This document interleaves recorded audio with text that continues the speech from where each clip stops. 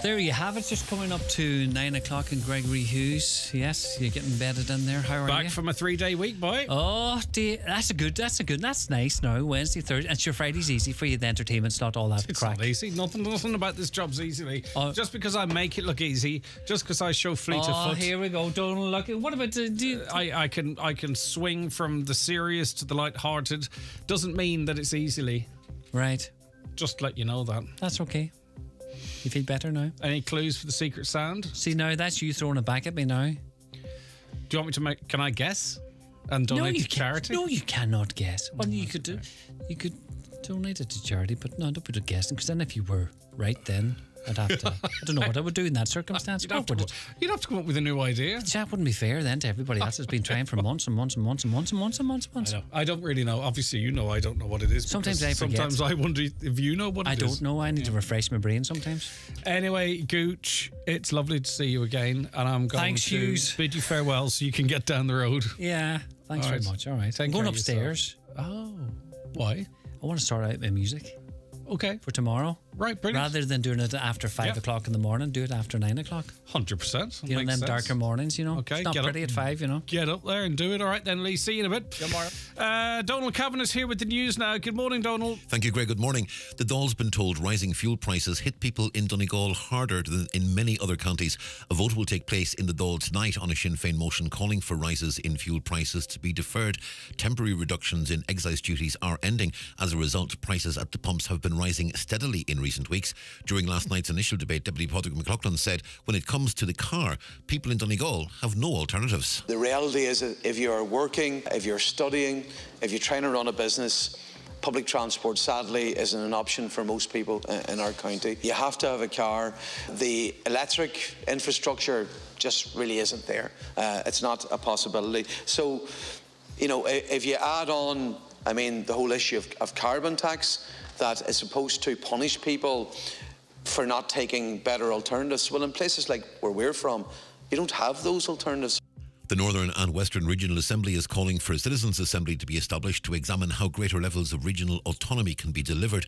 According to the NWRA, a policy of positive discrimination would result in rebalancing what's been a legacy of underinvestment in new infrastructure projects for Donegal, Sligo, Leitrim, Mayo, Galway, Roscommon, Cavan and Monaghan.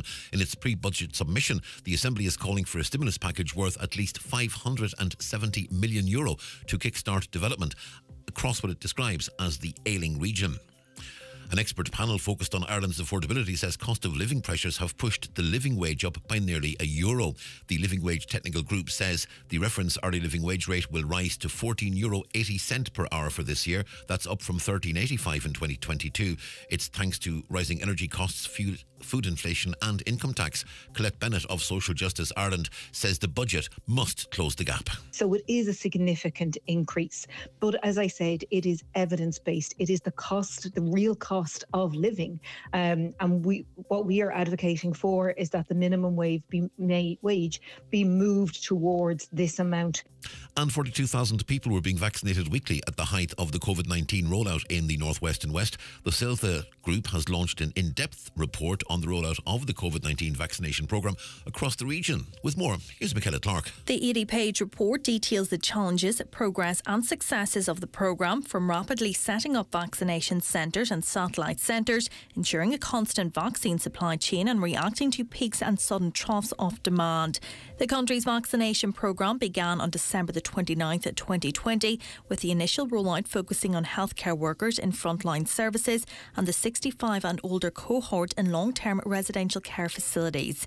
An integrated steering group was established initially in the Northwest and West, while responsibility for the regional vaccination programme was transferred from CELTA to HSE community healthcare organisations in May 2022. At the point of transfer, the CELTA governed programme had administered 750,000 vaccinations. Weather forecast: after a dry start, it'll become wet and windy with strong to near gale force southeast winds, heavy rain spreading from the south. Top afternoon temperatures 14 to 16 degrees Celsius. And that's Highland Radio News. We're back with news again at 10. Don't forget, of course, regular updates on our website, highlandradio.com.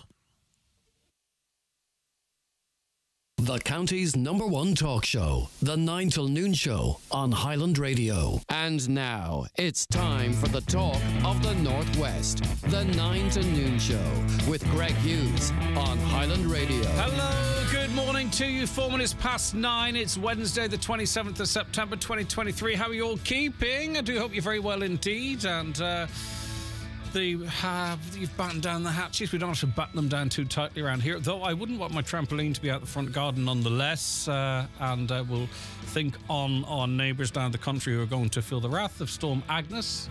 So hopefully it's not too bad for anyone down the south. And where that storm will track. Anyway, we'll focus on what's happening up here. The lines are open for you right now to get involved in the conversation. Start your own 07491 25,000 outside the Republic, 00353 7491 25,000 and text 08660 25,000. Did I say thanks to Donald for standing in for me on Monday and Tuesday? It's great to be back, as I said to Lee. A 3-day week, where would you get it? All right, let's have a look at what's making the front of the newspapers this morning. We'll start with the Donegal Post, and a man has appeared in court charged over a hit-and-run collision in which a 9-year-old boy was killed in Bundoran. Sergi Kelly appeared at Carrick-on-Shannon District Court on Tuesday morning in connection with the fatal road traffic collision. On Saturday, Ronan Wilson, a 9-year-old from Kildress in County Tyrone, was killed. Kelly, a 23-year-old with an address at Upper Mullaghmore, County Sligo, has been charged with 3 offences under the Road Traffic Act. Wearing a face mask and a hoodie tied tightly across his face so that he couldn't be identified as he left the court, I presume. Kelly was brought by to Carrick-on-Shannon by detectives. Kelly was charged with having been the driver of a vehicle which was involved in the occurrence of injury to Ronan Wilson, did fail to offer said person assistance. He was also charged with failing to stop and with failing to remain at the scene. Detective Garda Shane May of Ballyshannon Garda Station gave evidence of the arrest, charge and caution of Kelly. When charged, Kelly told Gardaí it was wrong and I should have stopped, but I didn't. After being charged with failing to stop, Kelly said, I should have, but I didn't. He later told Gardaí, when charged with failing to remain at the scene, I know I should have, but I didn't. Kelly was represented by solicitor John Anderson. And this is something that's irked a lot of people out there, and I can understand why. Gardaí agreed to bail. There are strict conditions as far as bail conditions can be strict. A €2,000 bond, while a Miss Martina Currid agreed to go forward as an independent surety, which was approved by the court. He surrendered his passport and must sign on 3 times a week at Ballyshannon Garda Station, and has been ordered to have no contact, either directly or indirectly, to include social media, with any of the prosecution witnesses in the case. So it's kind of restricted in what one can say in relation to that, because it is a matter now before the courts. But I think we might be all of similar minds. Right, the Finn Valley Voice. A local creche provider is appealing for support to protest at the Square, Letterkenny, today and tomorrow. Aurora McCormick is the director of Aurora's Hobbits Limited and Aurora's After School Crossroads Killigordon. She says early years provider will close their doors for good because the lack of government funding has made the business unviable. Ms. McCormick attended the national protest by members of the Federation of Childhood Providers outside Dáil Éireann yesterday, the first day of the 3-day strike over the funding row with government. What time is the protest in Letterkenny today, though? I couldn't find any information of it. Now I have access to the front page of the Finn Valley Voice. It's at the Square in Letterkenny, but at what time, until when? Huge turnout at that protest yesterday. They don't want much. They want to be able to operate a business that is essential to the running of this country. It allows people to work and go about their business. They need to be well resourced. We'll hear a little later on about how quickly government can come up with money when it wants to, or when it needs to, or when it is driven to, which is good. It needs to, of course. That's fine, not a criticism. But there is a sector here on its knees, and an industry on its knees that's having huge ramifications in terms of people's ability to get out of the home and work and so on and so forth. But we'll stick with the locals for now. The Inish Times this morning. A man who threatened to burn his neighbour's children and nail them to the floorboards has been jailed. neighbour from hell, as is described in the paper here, Carl Ryan, was sentenced to 14 months in prison after being charged with a series of vicious threats in Buncrana over a 13-month period in 2019 and 2020. Ryan, who has 44 previous convictions, appeared via video link from Castlereagh Prison. He's a 55-year-old and is currently serving a 5.5-year prison sentence and is due for release in 2026. On to the Irish Times now. A fascinating story that emerged over the last couple of days, and it's in relation to what appears to be hundreds of millions of euro of cocaine on a ship, like something you would see out of a TV show. Gardaí believe a container ship that Army Ranger wing members were winched onto in stormy conditions yesterday is carrying cocaine worth at least tens of millions of euros. Some estimates have it at 150 million. A number of sources told the Irish Times it was possible the haul was worth well in excess of 100 million, though that would only become clear when the boat was properly searched in Cove, County Cork today. The large vessel, the Panamanian registered MV Matthew, was attempting to flee when the Naval Service Ellie William Butler Yates and Air Corps helicopters closed in off the County Cork coast yesterday. Weapon systems on the Ellie William Butler Yates were fired twice as warning shots to deter the crew from persisting with their attempted escape. I thought it was a futile escape. I imagine maybe they were buying time. I imagine that might emerge down the line. But I was listening to a former Army general, and he referenced the drugs find off the coast of Donegal. You might remember big packages of cocaine were found off the coast, and what he supposed is that what they do is these. Obviously, in this case, it appears that the drugs were on the vessel. But what he says that happens is that trawlers or big boats, they tow. It's attached by a magnet to the boat. He said they tow a torpedo-like device underneath the boat. And when they get too close to where they are going to offload the drugs, they release it. It sinks to the floor of the sea. And then on a timer, it opens and the drugs float to the surface. And then local trawlers or local boats, I'm not saying local trawlers are involved, you know what I'm talking about? Not local trawlers, like local boats, do you know what I mean? Or boats that are sourced locally, if you get where I'm coming from. I'm not implying that anyone locally is involved in this. Vessels that are docked locally then go out to these coordinates and pick up the drugs after they've resurfaced, and the boat that dropped them or dropped this torpedo-like thing that's carrying them has long since left the scene, and he suspects that that's what happened. They missed the coordinates or something, and the drugs that washed up on the coast here, that's perhaps how they were brought into the area, which makes sense. Okay. The Irish Independent. Sales of petrol and diesel cars are still outstripping electric vehicles in Ireland, and the size of all types is ballooning as SUVs take over. The trends are the opposite of what climate action desperately needs, and experts have warned the government must intervene to influence buyers' choice. That could mean extra taxes on heavier cars, as is done in France and Norway, where weight-based taxes add thousands of euros to the price of bigger models. Obviously, they're going to exclude electric cars because the batteries weigh a ton.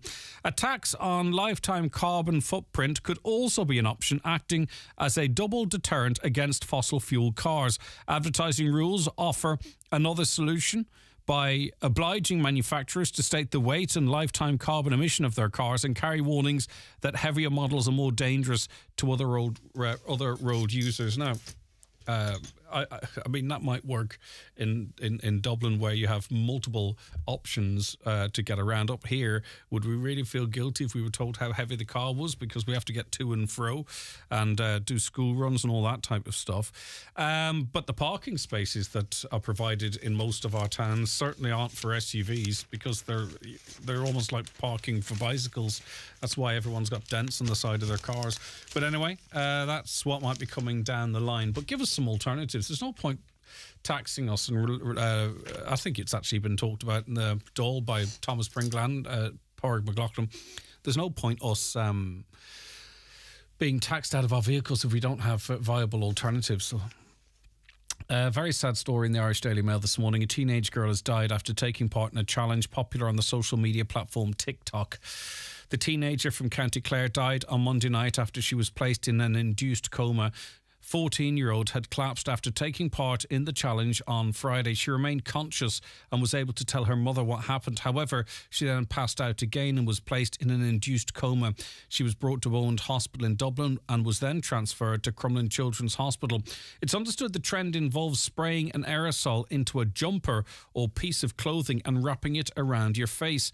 The social media challenge has already claimed the life of a teenage girl in Australia and is known as chroming. And these challenges are so incredibly dangerous because if one person does it and they may not actually really do it but appears to do it and they get multiples of likes and shares and lots of traction, then others say, well, I could do the same thing without knowing the dangers of it. And we as parents often don't know at all what's going on. Well, a friend of the family said the girl's parents are just broken by the tragedy. He said the parents are just heartbroken. They're in total shock. They don't know which way's up. She was a very popular girl. She was just full of life, always laughing away. It's just a tragedy here. Now, I remember at school, when I was in national school, and I think you know it's a long time ago, and certainly before TikTok or mobile phones or much of the internet for that matter. I think Google's 28 years old this last couple of weeks, around about that time anyway. But there were things that you did in the playground or after that spread around the place, dangerous stuff. Like, I'll not go into it because you could be spreading it yourself, but just challenges and things you would, things that someone else did and then you should try it and blah, blah, blah, blah. So it's not that element of it, children doing stuff or hearing about stuff and trying it themselves is not new, but what is new now is how it can be videoed as well and shared. Is that something that you're worried about, your younger people on the likes of TikTok, not knowing precisely what may or may not happen, or is that a conversation you've had? Or are you familiar with that challenge, in inverted commas, 086 60 25,000? Okay, so the government has shook the non-existent money tree again and has pledged an additional €1 billion to assist Ukrainian refugees and international protection seekers. However, Integration Minister Roderick O'Gorman could not confirm that those seeking protection in Ireland will not have to sleep in tents in the coming weeks. Now, what he said is that we have a limited amount of accommodation. There's record numbers of people coming in, so some of them are going to have to go into tents, is what he said. He never ruled it out. He says that's just the way it is. The Department of Children, Equality, Disability Integration and Youth budget allocation for 2023 was $2.4 billion. An extra $1 billion has now been allocated in a bid to deal with the increased number of Ukrainian refugees and asylum seekers arriving. So the money is there when it is needed, and who would begrudge people genuinely fleeing very serious places getting some help? But they also maybe need to dip into that fund and look after the childcare sector, because we all need to be able to access that, and also probably need to start paying those in the Navy a bit of money, because it's been proven over the last couple of days how important a well-funded, well-resourced Navy is in protecting our waters. Back to the childcare crisis on a national level. This is the Sun this morning.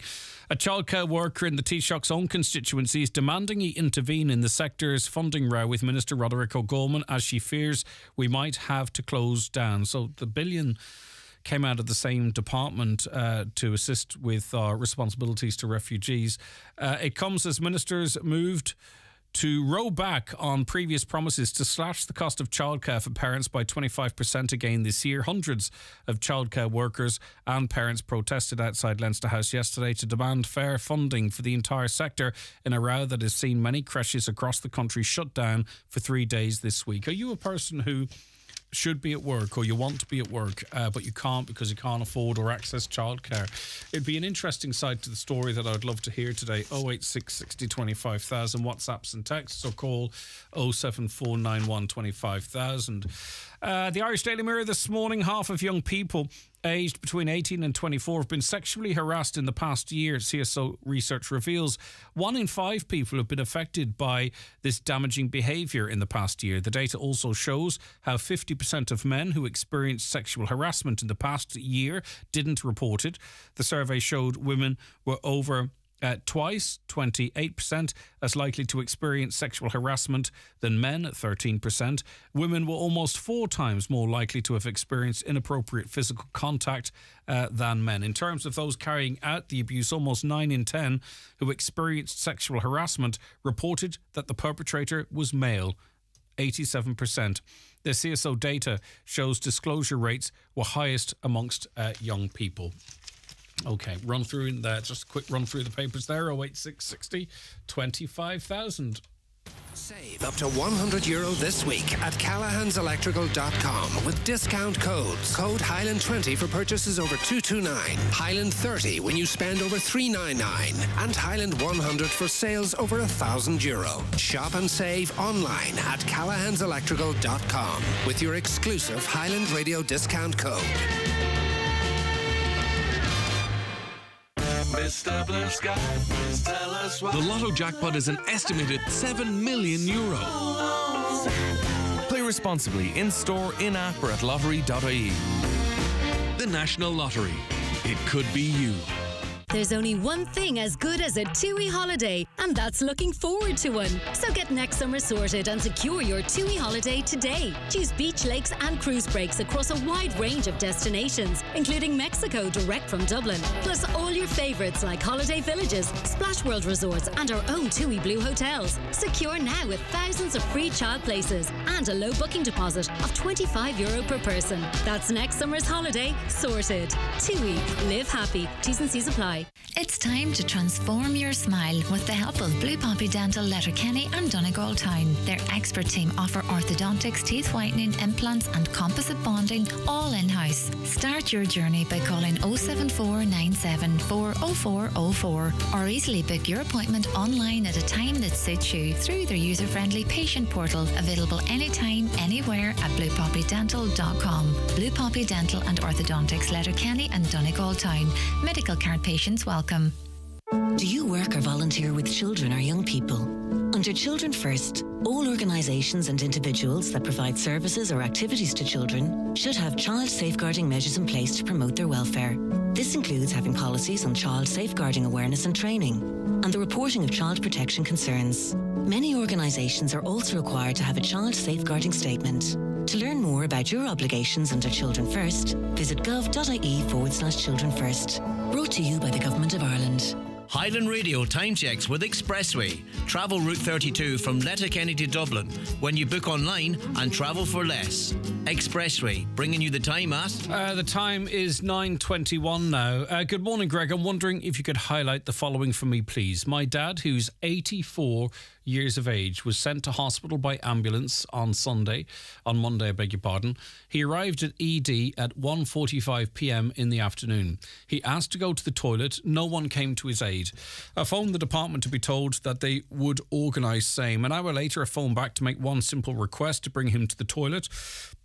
I told a nurse I was prepared to drive from Burton Port to go and assist him. Still no joy. He eventually found the toilet at 8 p.m.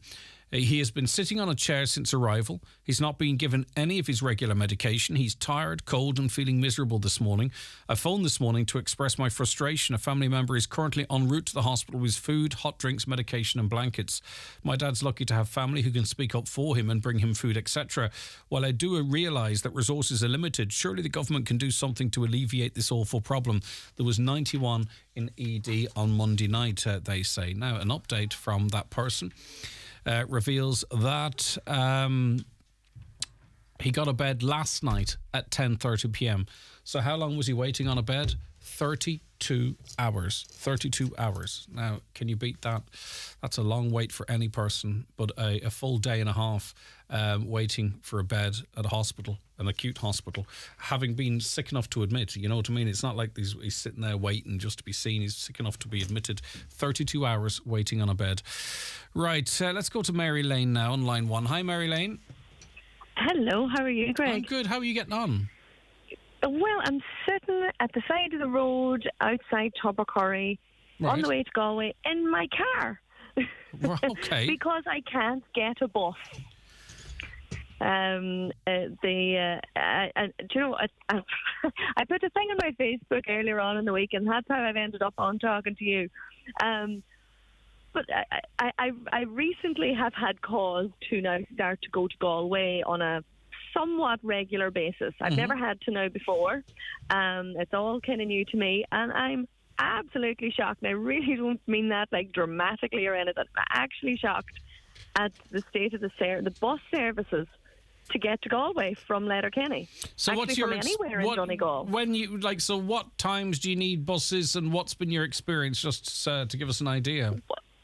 Well, I have yet to be on a Galway bus. I'll put it that way. Okay. But I can't believe that there is no bus from Letterkenny that will get you into Galway before lunchtime. There is no bus that will have you arriving in Galway anywhere in the morning. Not 10:30, not 11, not 11:59. It's what time is it? It is 12:40 before you can get from Letterkenny to Galway. Wow. And the last bus that'll take you the whole way back to Letterkenny is 4 o'clock. So the longest you can spend in Galway in any one day is a shorter period of time than the actual bus journey takes in any one direction. So I can't understand how this is called a public service. After putting it up on my Facebook, so many people commented going, "Oh my God, it's still the same situation. I had to go to Galway 20 years ago as a student, and it was terrible then, and it's obviously still terrible now." So do you know, no wonder there's a cancer bus. Yeah, I know. It's terrible. I don't know how anybody. So if you needed to get to Galway by bus at a certain time in the morning, the only way you could do that is actually to drive to Sligo. Yes. Yeah. Wow, okay. You have to drive to Sligo. No, you can. No, I will caveat and go. You can get from Donegal town if you can get that far. If you and you have to get one bus and you have to get off that bus in Sligo and wait for half an hour, and then you'll be able to get the next one. Now, maybe there is some other magical other way that I don't know about. Now, I've had loads of people saying about private companies, fetus and whatever, but they're no better. Do you know? And this last bus that'll get you to the northwest out of Galway is 4 o'clock. Sure, like nobody would be able to go to Galway, let's say, for a meeting or like. I'll tell you what. Like I need to go for university. I have to go. Now I'm doing a postgrad this year, and I was given the option of being able to go down one day in the week and do my course for one day. Or do it online. And obviously I know now that it's great that we can do Zoom and all that. But even a couple of weeks in, I'm already seeing problems with doing it on Zoom. But there's absolutely zero options for me to get to Galway to do the course one day a week. It's crazy, isn't it? And then there's extra things like what I'm actually going down for today. There isn't the opportunity to do those on Zoom. So if you want to do them, you have to go down, and like I'm kind of a bit baffled that and like there's regular enough buses in the middle of the day. They're kind of nearly every 2 hours, but why not cut out two of those and put an early morning and a late night one? You know, and the other thing, it's not even just Galway that's serviced here. Like Sligo is serviced on this route. Knock Airport is serviced on this route. Like you couldn't count on this as a transport link to get to and from our closest fairly major airport in the south. You know, like I like to travel over and back to the UK a lot, and I have yet to travel through Knock Airport because like you couldn't rely on the bus service. And even Sligo, like Letterkenny to Sligo is not a bad commute. If somebody, let's say, got a job and they thought, you know, I'm going to try the job for 6 months and do the commute before I would commit to move. Yeah. There's no opportunity for somebody to get a pre-work and a post-work bus service. Do you know, it doesn't exist unless I'm missing something somewhere, and I'm happy to be stood corrected on it. There doesn't seem to be a pre-work and post-work opportunity there at all, even to get as far as Sligo. Yeah, and in terms of you know, if you wanted to do the right thing, because we've heard today they're talking about trying to get us out of our cars with taxes and weighing them and telling us how much the fuel they use and all that kind of stuff. But there has to be this a thing called a just transition, which means that okay, we have to move from one thing to another, but we have to be helped and facilitated in doing so. Someone without 100%. Someone without a car or someone that will drive them around the place, and we don't all have that, couldn't do what you need to do. The only way you can actually do this is with a vehicle. your own vehicle. So you have to keep a car on the road. Absolutely. Absolutely. And even like my husband doesn't drive. So if he had to do this route, he would have zero options. Yeah. Like zero options at all. Like, well, the option would be for me to drive him to Sligo, drop him there, for him to get the bus, and me to drive back to Sligo in the evening time to pick him up. Do you know? And like and I went into the bus stop the other day just to make sure that I wasn't missing something somewhere, because I'm not a frequent bus user. Yeah. And you know, like even the next best solution for me was on my own suggestion, not from the bus errand person, which is for me to get a 9 o'clock bus back out of Galway, and it's actually the bus that goes to Ballina, and I could get off at Claremorris and have somebody drive the whole way to Claremorris to pick me up. All right. Sure, what, like, yeah. Do you know, I can't believe it. Like, and if people, like, if somebody had interviews to go to, like me, students that don't have to go all the time but have to go sometimes, hospital people, like, thank God I've never had the experience of having to travel to Galway hospitals. I've done Dublin hospitals.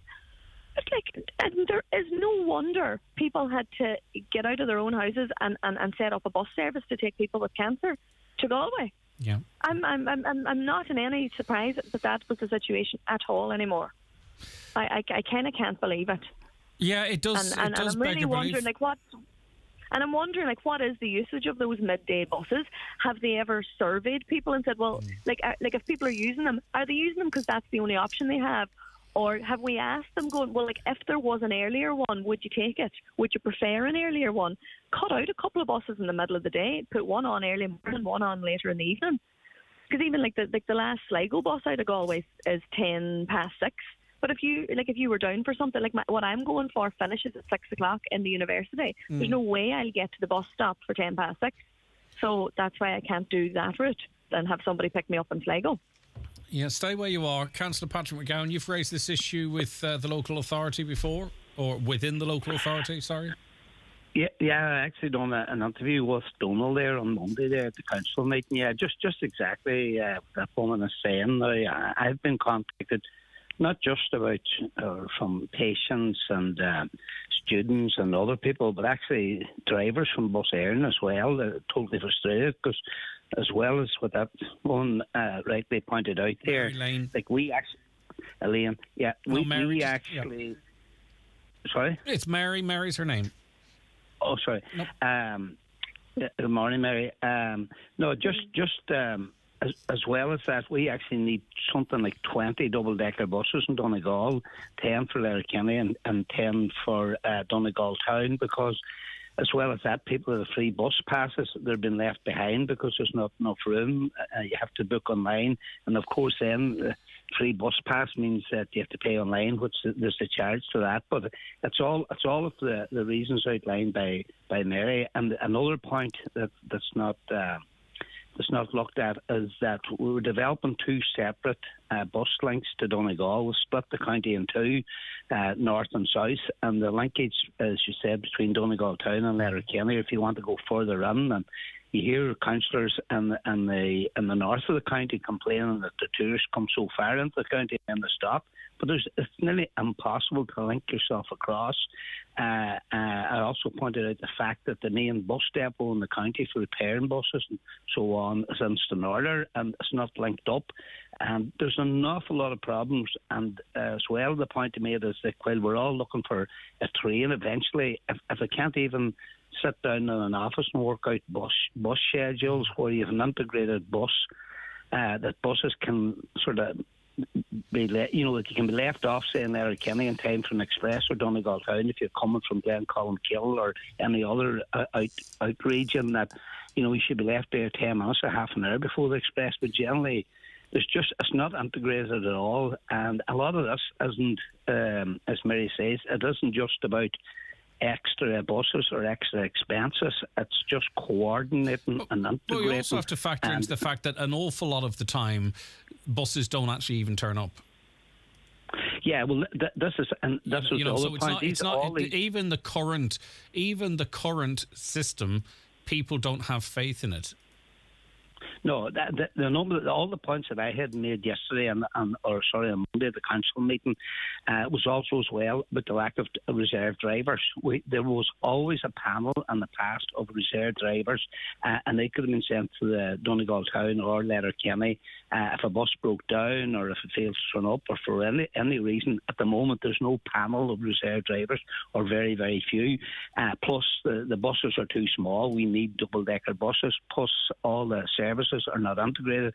And the other point is as well that the buses, a lot of the appointments in Galway for hospitals and clinics, whether it's broken arms, skin grafts, cancer, everything else, could be 8, 9, 10 o'clock in the morning. And by the time you get there, now I've just come on a couple of recent cases in which highlighted to me, and that was the reason I pushed it, was that people had actually go down and stay the night before in Galway in places like that. They couldn't rely on the bus service and have an appointment, and you probably have to go back several times, plus students, plus people, just tourists, just anything at all. Okay. So you recognise the issues, okay, which is good. So we're all on the same page. What about solutions? Yeah, well, look, the answer I got back is that with under this LCDC, this is one of the committees in the county where all the agencies come together. The County Council, Atlantic University, just all of the different, it's like the County Development Board, and they have now set up a committee to look at this. Now, Local Link is involved in it, and Bus Éireann have, and what they're going to do is expand that committee and start looking at this. And this is what the council response to me was on Monday, and we did have quite a bit of debate on it. A lot of the members from the other parts of the county come on the motion as well. Yeah, but has Bus Éireann been called to appear before the council? I know it's not marked this committee, but did you? What about Bus Éireann management to come and explain the flaws in their service?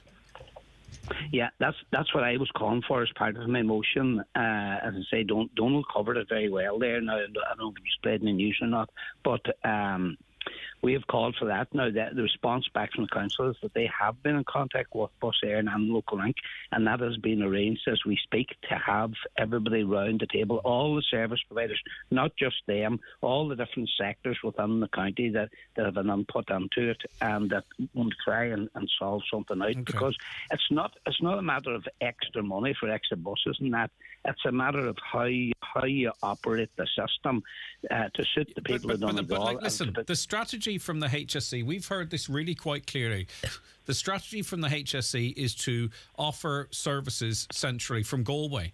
Whether we like it or not, that is the strategy. They said if you want certain services or certain facilities, just in health alone, that you have to go to Galway. Now, at the very least, if that is a HSE strategy, which we know it is, then we should have a public service transport system that recognises that. On that one issue alone, let alone education and college and what have you, but on health alone, the HSE strategy, the CELTA strategy is we have to be prepared to travel.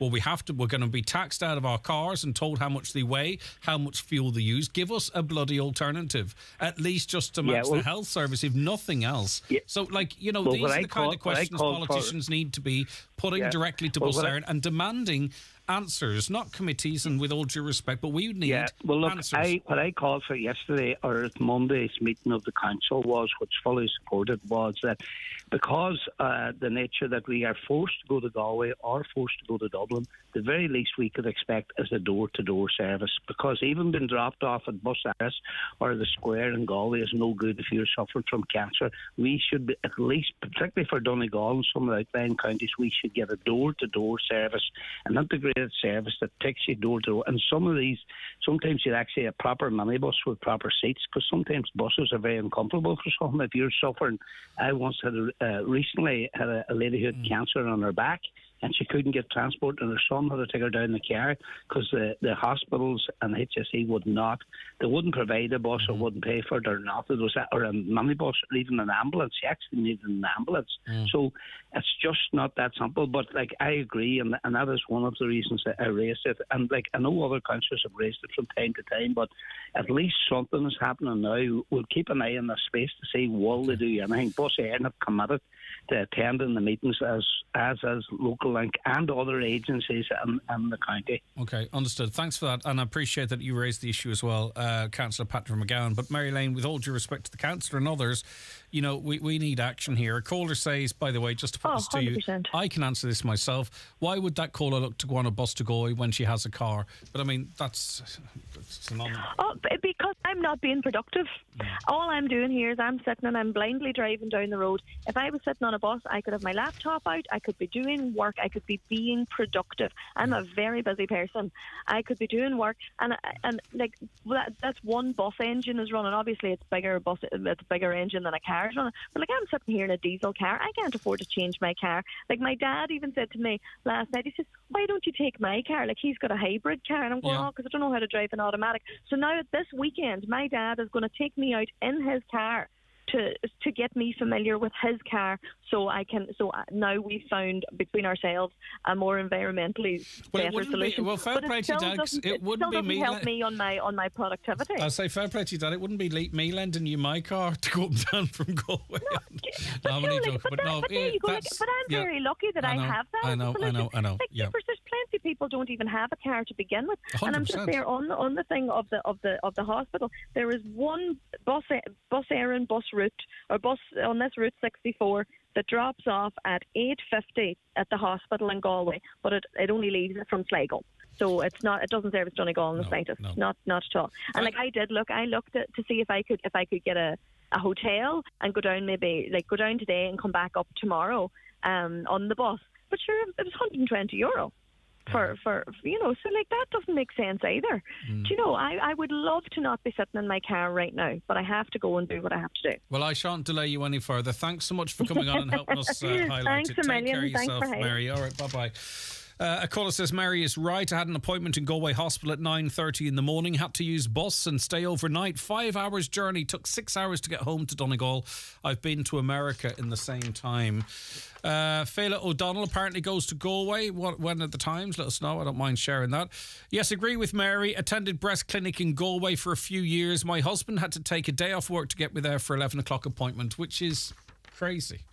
That there is not a bus that can get us to Galway reasonably early. And also this notional Donegal divide, it really grinds my gears. I don't know why it's there. It's there in the media, it's there in politics, it's there in, well, not so much politics now, but it's there in services and how they provided this North and South Donegal, and then maybe you could even say in the Shones almost like a third part. You know, it's one county and needs to be treated as such, certainly in terms of the provision of services. Get involved in the conversation. 08660 25,000. Good morning to you, Anne. Good morning, Nan. Good morning, Charlie. Good morning, Dolores. Good morning, Mary Jo. Good morning, Kevin, Beth, Marie, all watching the show, and I invite you, if it suits you, maybe you're at home, to watch the show live on our YouTube channel, Highland Radio Ireland, where you can cast it or watch it on your app on the big screen. YouTube comes with most smart TVs. It's certainly on the Fire Stick, and you can also watch us across your mobile devices, and we're on Facebook as well, Highland Hub, Highland Radio News and Sport. Watch the show live now on YouTube, Facebook and at highlandradio.com. The Donegal Cheviot Sheep Breeders Premier Show and Sale will take place on Wednesday the 27th of September in Stranorlar Mart, including Cheviot Hugged Ewes, Ewe Lambs and Hugged Rams. The show is at 5 with the sale at 7. All rams are SIS approved. That's this Wednesday the 27th in Stranorlar Mart. This ad is sponsored by McGinty Tractors, Clar Road, Donegal Town. At Screwfix, you can click and collect over 10,000 trade products in as little as 1 minute. So whether it's a power drill in Portlaoise or guttering in Galway, when you need it yesterday, just click at screwfix.ie and collect at your local store 7 days a week. T's and C's apply. Visit screwfix.ie for full details. Do you suffer from high cholesterol, menopause symptoms, digestive issues, anxiety, aches and pains, or a lack of energy? The highly trained team at The Natural Way Letterkenny can provide advice on natural remedies for a number of individual health issues. The Natural Way also has its own brand of herbal treatments to help fight fatigue, relieve digestive discomfort, maintain a healthy immune system and alleviate common menopause symptoms. The Natural Way at Letterkenny Shopping Centre, your one-stop health shop. Thinking of changing your floors? Why not see what Florid Letterkenny has to offer? Florid have a large selection of solid, semi-solid and laminate click vinyl wood flooring, together with a fantastic choice of parquet, herringbone flooring, all at incredible value. Don't delay. Call Florid today on 087 161 7008. Did you know Cool Kids Sligo have the biggest range of baby equipment in the Northwest, with 25 years of baby expertise? Cool Kids Sligo take deposits on your baby bundle. Visit us in-store at Cool Kids Sligo or shop online at babyaccessories.ie for free nationwide delivery. Make Cool Kids Sligo your #1 destination for all things baby. Ní Romi mai higletru is Kirshen Bach or Amigone. A bhuiachas de board educas agus olin an unanal, dola me fion dói a jeglesh and rivra codgy lum le letru. Bachali and Kiu Kiam a glacu a ganish nil stoplum. Ahri and litrahas do heel. Ahri tisse do heel inu. Foy jagual le ETB unanal agus foy rang a earn ditche. Ba wai lad ag obaru go Jonah le codri le dini, fai an jagual leis an unid, ETB is Conry Ditch. Le takiat o litrahat the she don seal, realtas na herin agus an tentis Europa. Keep your texts coming in, please. I'll get to them very shortly, but I want to say good morning to Charlie first. Hi, Charlie. Are you there, Charlie? You are on line 1. Good morning, Greg. How are you getting on? Right, Charlie, what point are you making? It's in relation to our young people and driving, and I'll let you explain it rather than me mess it up for us, Charlie. That's fine, Greg. Good morning to your listeners, and I'm enjoying the debate because I think it's a very worthwhile one. I think, really since the formation of the state, I suppose, and Donegal, we've been sucking the hind tit. I think we all agree on that. It's to do with population, and the East Coast has certainly got a very large chunk of that population. It's to do with politics, it's to do with votes. But leaving that aside, since the debate has been opened today, I think it's very, very important to realise that our young people are very, very good young people, and they're going out at night and they're behaving very responsibly. They're getting their taxis home, but in the morning they get up and they have absolutely no alternative only to hop into their vehicle and go to work. Now, this is a very, very serious situation for them because they can lose their licence. Now, in fairness to the Gardaí, this is the Gardaí do a very difficult job and they do that job well. So this is nothing to do with the Gardaí. This is to do with us having the lack of infrastructure in the county. It's a major, major issue simply because our young people continually are losing their licences, and by losing their licences, a lot of them ultimately lose their jobs because there's there's very, very little connectivity in Donegal, and well, just an example, Charlie. Sorry, I just want to finish. Greg. Go ahead, want to finish it. If a person loses their job, what happens is it has a massive effect on their lives, and a whole lot of times it spirals into mental health. And not only that, but people become very isolated because they have no money and they end up with no hope. So that is really, what this debate is about today. When you don't give people what they deserve, like substantial infrastructure, especially to get them to and from work in the morning or to and from hospital appointments, that type of situation cannot be accepted, and it has to change. Yeah, and if the truth be told, I can use my example. I haven't been on a bus internally in the county for probably 30 years. Secondly, my children, my eldest, started work. The only way, I was running him to and from work until such time as he got on the road. And that's another story as well in terms of getting lessons and also actually getting a test. We speak about that all the time. So I was up very early in the morning or travelling late at night to take him to and from work with everything else that's going on. But there was simply no bus. There was no bus that could even get him halfway there or part of the way there. So young people really, if they're, just to your point, Charlie, because I agree with you fully, there's no choice for them really. I mean, if you're lucky, your work might coincide with but it has to be pure luck. The reality is the majority of the bus service does not suit people going about their everyday life. You have to have a car or someone to taxi you about. That's correct, Greg. And I think, sometimes when we look at, our deprivation here in the Northwest, it's probably because we've been born into it that a whole lot of times, unfortunately, I suppose really the people in the Northwest, are great people, and they always dig deep, and they nearly always find a way, simply because if you take a look at the bus infrastructure in Donegal, it's Donegal people who has helped to alleviate the problem. Yeah. It's all Donegal bus operators, private operators. We have not purpose in this county. It doesn't serve any purpose in this county. As I say, it's the Donegal people who have set up, whatever system exists in Donegal. It's been set up by local people, So we definitely need, Greg. And thanks to yourself and Highland Radio, you always open up a debate. But this is a debate that we must follow up because we owe it to our young people. For sure, and the chain of events that you talk of, the impact this has on people, it's not far-fetched or an extreme. I think it's, I think it's probable. I think people can go, I can see that in my young people. What Charlie's saying is true. It's a daisy chain effect.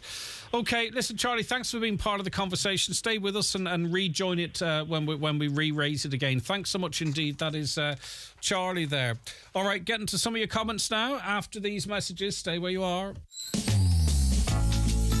McCullough Jewellers in Letterkenny are synonymous with fine jewellery, quality watches and giftware. With stores at Main Street, Letterkenny and the Letterkenny Shopping Centre or online at rmccullough.com. You can choose from their quality product range in a relaxed atmosphere, and their sales staff will be happy to help you make the right choice, whatever the occasion. McCullough Jewellers, making moments magical for generations. In the next 15 seconds, you're going to find out where is the best place in the Northwest to buy a bed or mattress.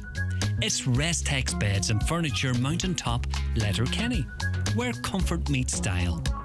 A public interest message from Donegal County Council. Householders and building owners in areas susceptible to wildfires are advised to cut back or remove any vegetation or other combustible material in the vicinity of their house, building or oil tank to prevent wildfires damaging or destroying their property. Cleared areas should be maintained free of vegetation and combustible material.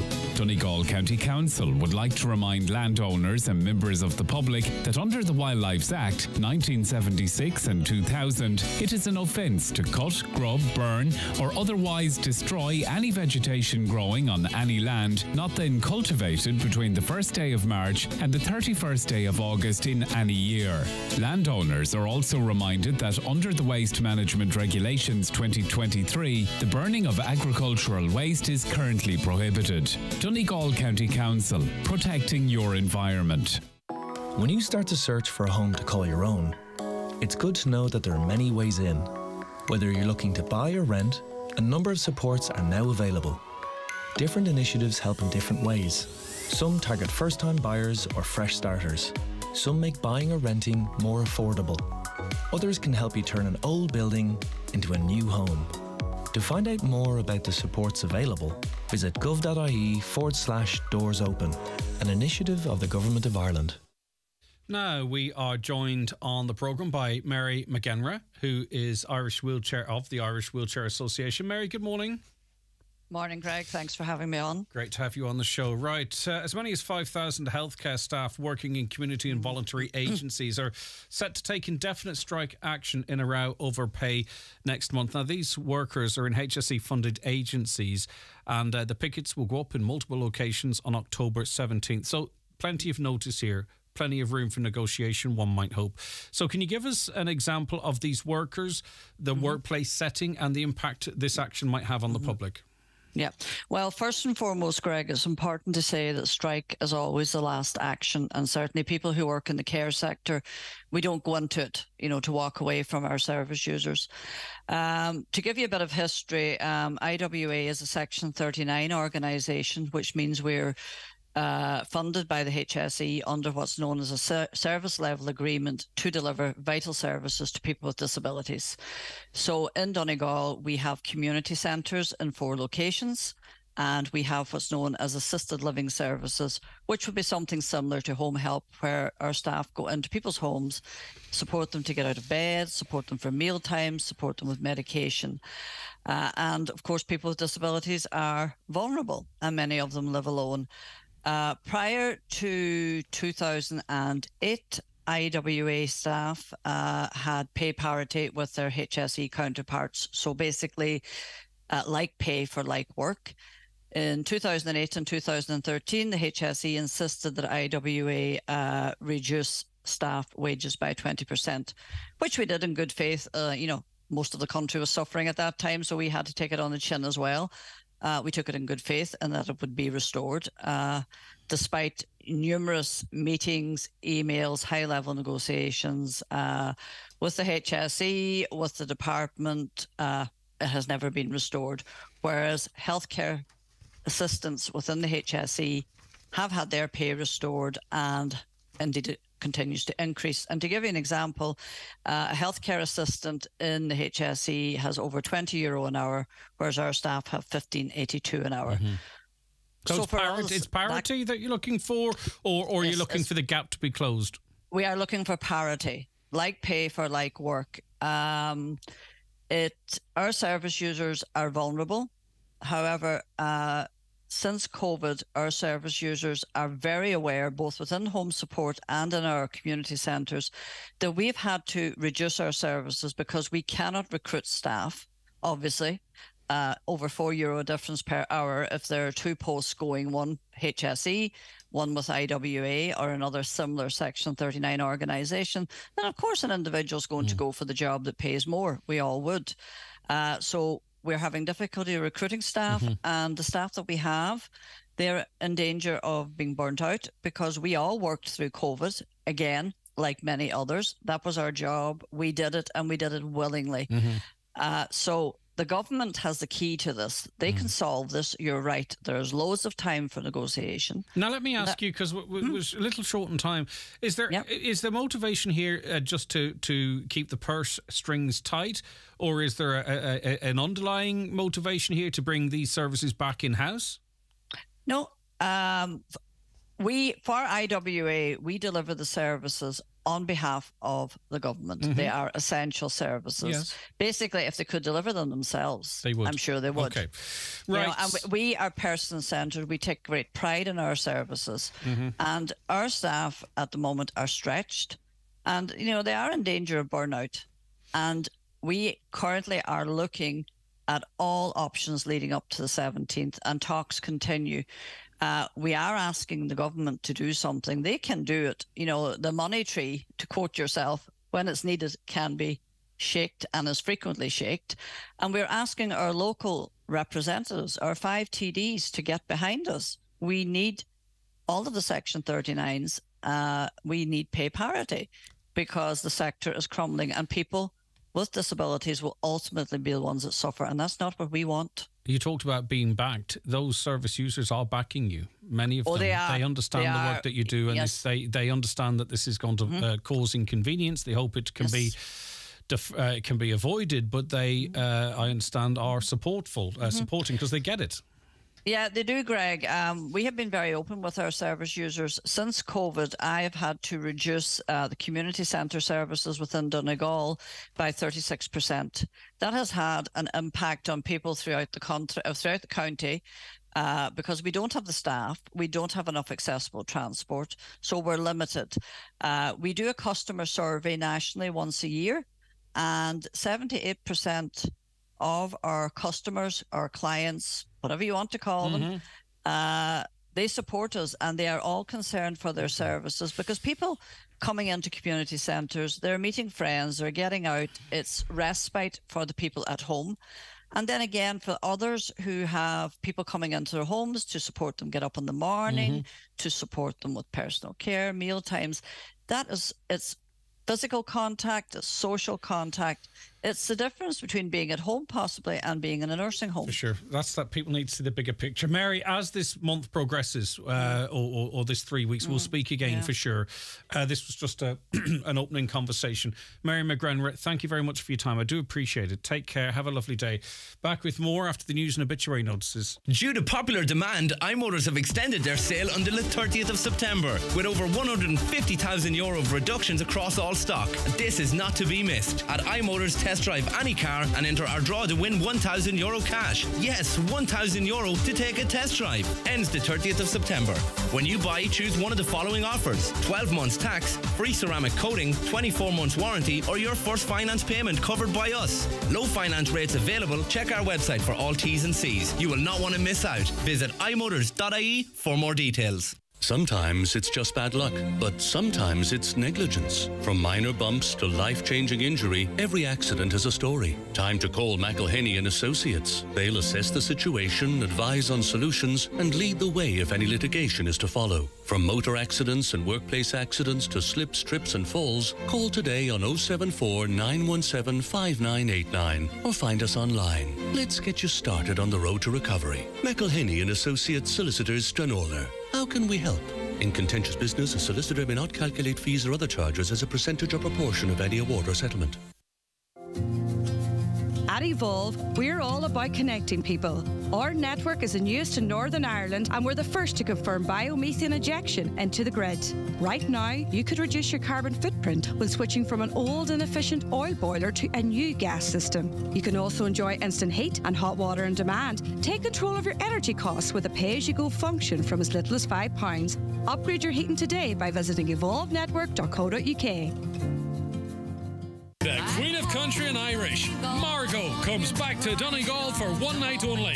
Join Margot live in concert on Wednesday, the 4th of October in the Mount Errigal Hotel, Letterkenny, with special guests David James and Shuni Cramsey. This is a show not to be missed. That's Margot live at the Mount Errigal, October 4th. Tickets available from hotel reception or online at eventbrite.ie. Welcome to the Donegal Lost and Found Sounds, brought to you by Specsavers hearing experts, who are helping the community rediscover the joy of ordinary sounds. Peter in Ballybuffet writes to say he smiles every time he listens to the sound of his kettle boiling for his morning cup of tea. And in other great news, Catherine in Milford has rediscovered the sound of popcorn popping just in time to watch her favourite films. Whatever sounds you've lost, Specsavers hearing experts could help find them again. Book a free hearing test today at your local Specsavers. Live, on air, online and on the Highland Radio app. This is Highland Radio News. Good morning, it's 10 o'clock. Donal Kavanagh at the news desk. A thorough search will be carried out today on a cargo ship detained off the Cork coast yesterday. Warning shots were fired by the Army Rangers as they boarded the vessel during an operation which also involved the Irish Naval Service, Revenue, Customs and Gardaí. The ship, which has been brought into Cork Harbour, is understood to contain a significant consignment of illegal drugs. It could be the largest haul ever seized here. The operation is thought to be linked to a fishing trawler detained off the coast of Wexford on Monday.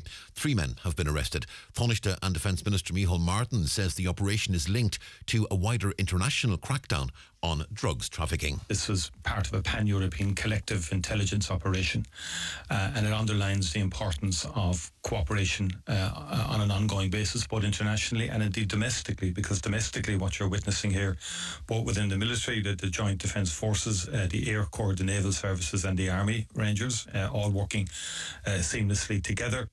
The Northern and Western Regional Assembly is calling for a Citizens' Assembly to be established to examine how greater levels of regional autonomy can be delivered in Ireland. According to the NWRA, a policy of positive discrimination would result in rebalancing what's been a legacy of underinvestment in new infrastructure for Donegal, Sligo, Leitrim, Mayo, Galway, Roscommon, Cavan and Monaghan. In its pre-budget submission, the Assembly is calling for a stimulus package worth at least €570 million to kickstart development across what it describes as the ailing region. The Dáil's been told that rising fuel prices hit people in Donegal harder than in many other counties. A vote takes place tonight on a Sinn Féin motion calling for rises in fuel prices to be deferred. Temporary reductions in excise duties are ending, and as a result, prices at the pumps have been rising steadily in recent weeks. During last night's initial debate, Deputy Padraig McLaughlin said when it comes to the car, people in Donegal simply have no alternatives. The reality is that if you're working, if you're studying, if you're trying to run a business, public transport, sadly, isn't an option for most people in our county. You have to have a car. The electric infrastructure just really isn't there. It's not a possibility. So, you know, if you add on, I mean, the whole issue of carbon tax that is supposed to punish people for not taking better alternatives. Well, in places like where we're from, you don't have those alternatives.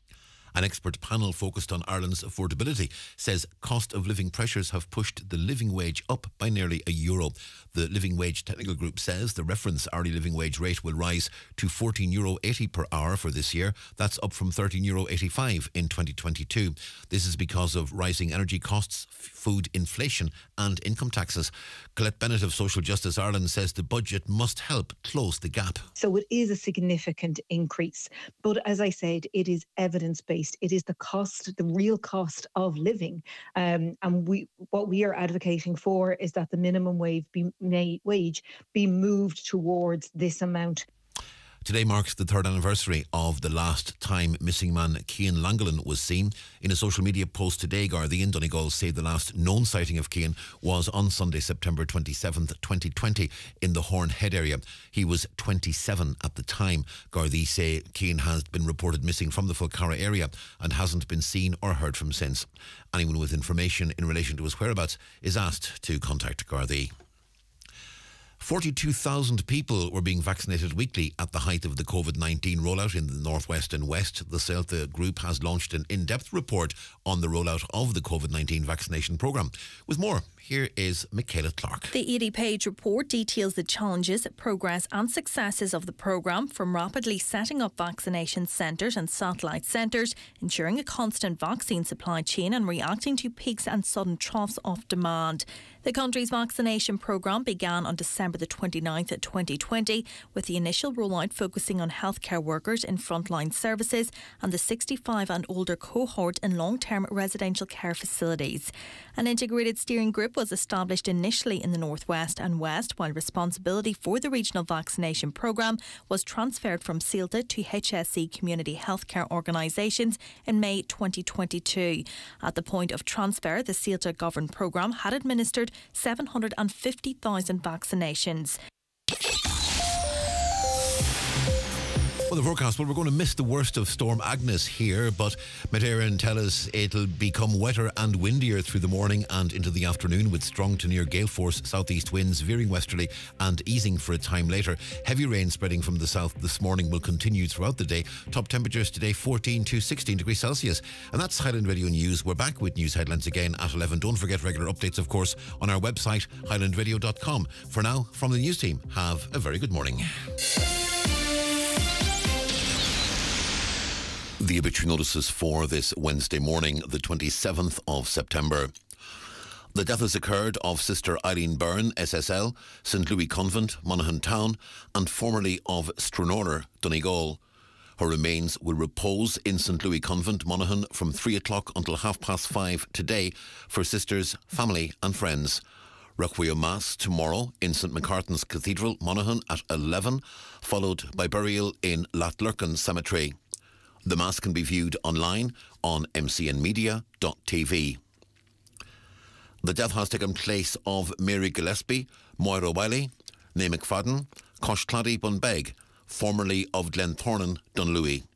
Her remains will repose at her home today and tomorrow from 11 a.m. to 9 p.m, with Rosary nightly at 8 p.m. House private please from 9 p.m.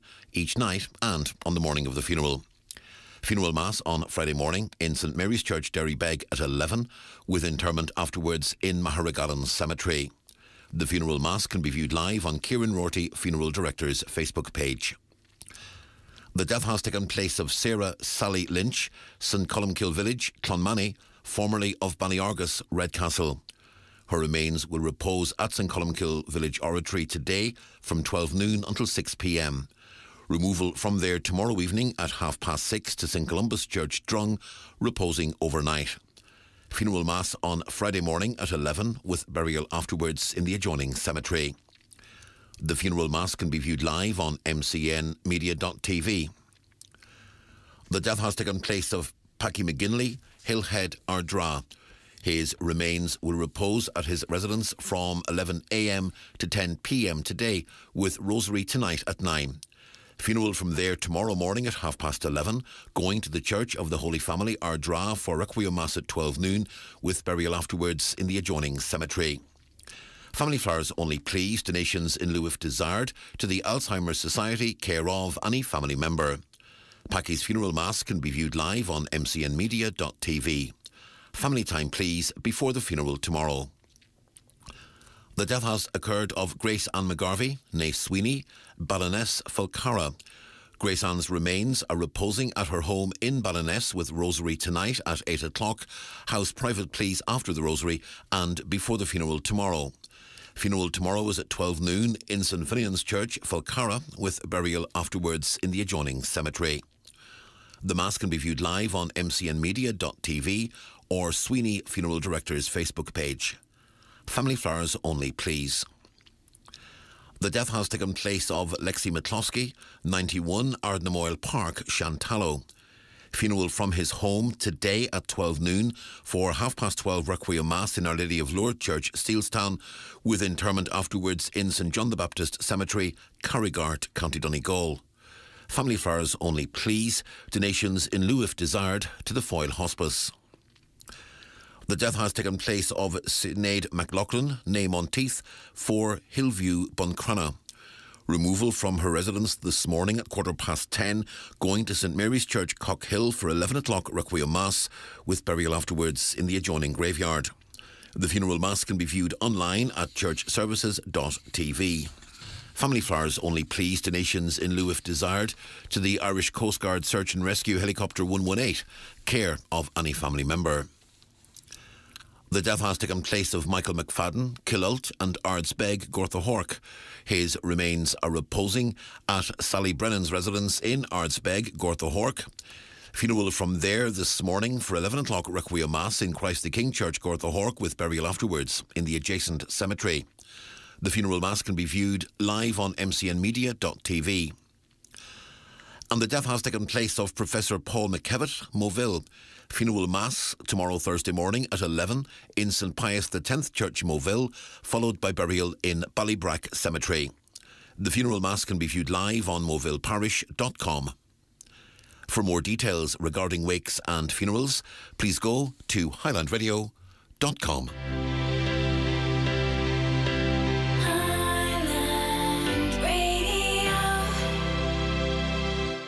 The Euro Millions Mega Draw is back, and it's pretty big. It's actually massive. This Friday, the 29th of September, the Euro Millions jackpot will be a guaranteed €130 million. It's just too big to miss. The National Lottery. It could be you. Play responsibly. Play for fun. The county's #1 talk show, the 9 till noon show on Highland Radio. Good morning to you, 11 minutes past 10. You're very welcome back. It's Wednesday, the 27th of September. How are you all keeping out there? Really do appreciate you being on board with us. We have another 2 hours to keep you informed and entertained, bar the shouting. And our lines remain open for you. Lots coming up, by the way, so don't tune out. Later on, Lisa Lochry is a pension specialist. She's going to be joining me in studio here to answer any questions you might have in relation to pensions. Now, this is an area that I'm not really too up on. I should be. I'm not, but there you go. If you've any questions about pensions, is it too late to start a pension? What do you need to be putting away? What might you achieve? How safe are they? And all that kind of stuff. Any questions on pensions? 086 60 25 000, 086 60 25 000, or give us a call on 074 91 25 000, and I'll get your questions directly to Lisa and get your answers as well. There might be something that you've been discussing recently, or you're planning on doing something and you want to know what the story is. I suppose we all should be planning, but I just think sometimes with the cost of living, many of us can't really afford to be paying into a pension and Maybe we're short-sighted. Who's to say? But anyway, might be able to help you. We will be able to answer any questions. Might be able to help you make up your mind. As I say, 086 60 25,000, your WhatsApps and texts. So give us a call on 07491 25,000. And just to remind you, by the way, that if you wish to send an audio message to us, that's no problem. You can hold down the little speaker on your phone and WhatsApp it to us as well. So that's an issue you want to raise or a comment you want to make. So feel free to send voice messages to us as well. Good morning, Greg. In this day and age, in this weird age, you say males were the likely perpetrators of sexual assault, but who's to say what gender they were going by? And otherwise, they're only a survey done on male and female harassment. Why not a trans survey? Well, I'm sure those figures are there, but it's very easy to forget that the percentage of people that identify as anything other than male and female is tiny. It is absolutely tiny. The way some people react, you'd swear it's like, you know, they're going to overthrow the nation or something. It's a very small percentage of the population, a tiny little percentage of the population. So I don't think, even if those figures were counted, and I'm sure they are, because they'll have an other, I didn't see the other figure, that it's anything for you to worry about. There's very few people that I identify as anything other than male and female, though some do. In the wider population, it's a tiny amount of people. So you've nothing to fear. They're not going to come and rob your house. They're just trying to get on with their lives. Why don't the church open up parish halls or vacant parochial houses to accommodate refugees and homeless? Even better, why don't parish priests in rural Donegal offer up spare bedrooms in parochial houses for such purposes? Maybe they do, I don't know. A caller says his daughter pays €15 per day return to Derry on the bus from Manor, but if she gets a lift to Convoy or Rafo, the bus is only €1 each way on Local Link. Okay, and is she getting the student rate there? Because maybe it's because it's cross-border, she can't apply for that, or maybe she's not a student for that matter. I'm presuming she is. That's expensive. That's more than I would spend on diesel or petrol commuting to and from work a much greater distance. €15 per day. Read the government funding. The government is setting aside billions in funding for the refugees when the children's care system, amongst other services, are on its knees. We're not allowed to say this without being deemed a racist. Of course you're allowed to say without being deemed a racist. Why would you? Who would call you racist for saying that? And you know, refugees and asylum seekers, they have kids too, so I presume they would welcome proper funding in childcare services. I get where you're coming from, by the way. I'm not feigning shock, but you should be and can say that we're spending billions on our commitments to refugees and international protection. Well, let's use also some of the billions that we're saving for this rainy day and make sure that we fund childcare correctly. I don't think that's unreasonable. I don't think it's racist. This caller says Irish people are second-class citizens in our own country. I know that's pushed around a little bit, but if you just think about it and you think of the accommodation these people are in and what have you, you know, international protection person gets €38 per week. That doesn't put them ahead of Irish, I don't think. And a lot of the people, asylum seekers, are living in hotel rooms, which would not be a solution to our housing crisis here for Irish people either. So I don't think we're second-class citizens, but I certainly do get that people are angry that more money needs to be found for other services, which would also benefit the 140-odd thousand extra in our population over the last year. Shocking, actually, in terms of, I was looking through the statistics on my time off, which is kind of funny because you take time off work and you're busier. There's loads of jobs end up being lined up for you and what have you. But anyway, it's nice to get to work for a break. Joke. But the amount of people emigrating this country is absolutely shocking. Or is it shocking? I don't know. It's up to you guys to think. 64,000 people emigrated from Ireland in the year to April of this year. Now, 30.5 thousand of those were Irish citizens, but 64,000 people emigrated from the Ireland, half of them Irish citizens, less than half actually. But then when you think that the amount of people that did their leaving cert this year was 62,000, so in terms of people emigrating from Ireland, more people emigrated from Ireland than actually sat their leaving cert. Isn't that remarkable? Big trouble with transport at night time. You can't get a taxi and you have to depend on parents. Not fair. They have to stay up or get them out of bed or a friend to come. Something has to be done, like a taxi or bus service. It depends where you are. Express bus to Dublin, Route 32, not express. 4.5 hours to go to Dublin, stopping far too many times.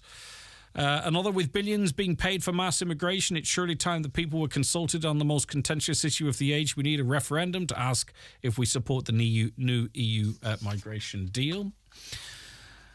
Good morning. I had an appointment in Galway too a few weeks back, very early in the morning, and again my husband had to take time off work. We had to take the 2 children because of no sitter, stay over in a hotel, so the total cost was around, now this is for an appointment in Galway, this is the average family, mum, dad, 2 kids, €650 to go to a hospital appointment. That's including hotel, diesel, parking, food. It'll be much simpler, this caller says, if a bus was provided. Another, it's a disgrace that sick people have to travel, full stop. It's a disgrace that these services are not sorted locally. What about these top-of-the-range primary care centres that took mega money to put up? A bloody disgrace. I know a few people that have cancer and have to travel for treatment. It's 2023. It needs to be addressed. You can get some treatment locally, but the bottom, it seems centres of excellence are the future, and there seems to be no appetite within the HSE to change that. Greg, the infrastructure is so poor in Donegal. For example, the main road from Buncrana to Derry is chock-a-block every day with cars and long queues going into Derry every day, nearly backed up at the border. Why can't there be a tram even on this route alone? It would save on cars and do a lot for the environment. We were recently in Manchester and so many trams and trains to take you anywhere. We are being failed and are so far behind, it's embarrassing. No planning, no forward thinking. And on it goes. Bus Feeder provides an excellent service from West Donegal via Letterkenny to Galway. It's especially dedicated to students, with late buses on Sunday and Thursdays and Fridays for students and drop-offs at their accommodation for safety. It also has added a service to Limerick University, a brilliant, reliable service by a private operator indeed. And we are talking about sort of, state-provided transport. My son applied for his driving test 2 weeks ago and got a text this week to say it will be February before he's considered for a date. Donegal is a forgotten country for everything, never mind rail. We can't even get a bus. And may I say, and just a word of warning, particularly as we come into winter and a lot of days there won't be any tests done at all, that's an estimate. It's very likely that come the start of January, that could be pushed out to March or April. And that's when he's invited to apply for a test. So as I say, I'm not being negative, but the truth is that I wouldn't be planning to start a job with the view of having a car in February off the back of that estimator, because it's notorious for pushing the date back. And as I say, there's going to be a lot of cancellations over the winter. I appreciate that people are concerned about the lack of bus services, but it does boil down to finances. As a bus operator who's going to run a bus service to accommodate 5 to 6 people, it's just not practical. The private services are there and they're fantastic, getting our children to and from school and all of that kind of stuff, subcontracted from Bus Éireann.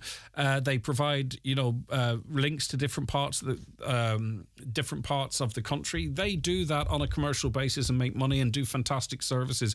But there is a core service that needs to be provided by a semi-state company such as Bus Éireann, in other words, to get us around at times that's appropriate. So if they are perhaps saying that from now on you are most likely going to have to go to Galway for certain medical procedures because that's the way it's going to be done into the future, well then surely you need a proper bus service to take that into consideration, and that's what we don't see. Okay, it is time now for us to take a break for the bingo numbers.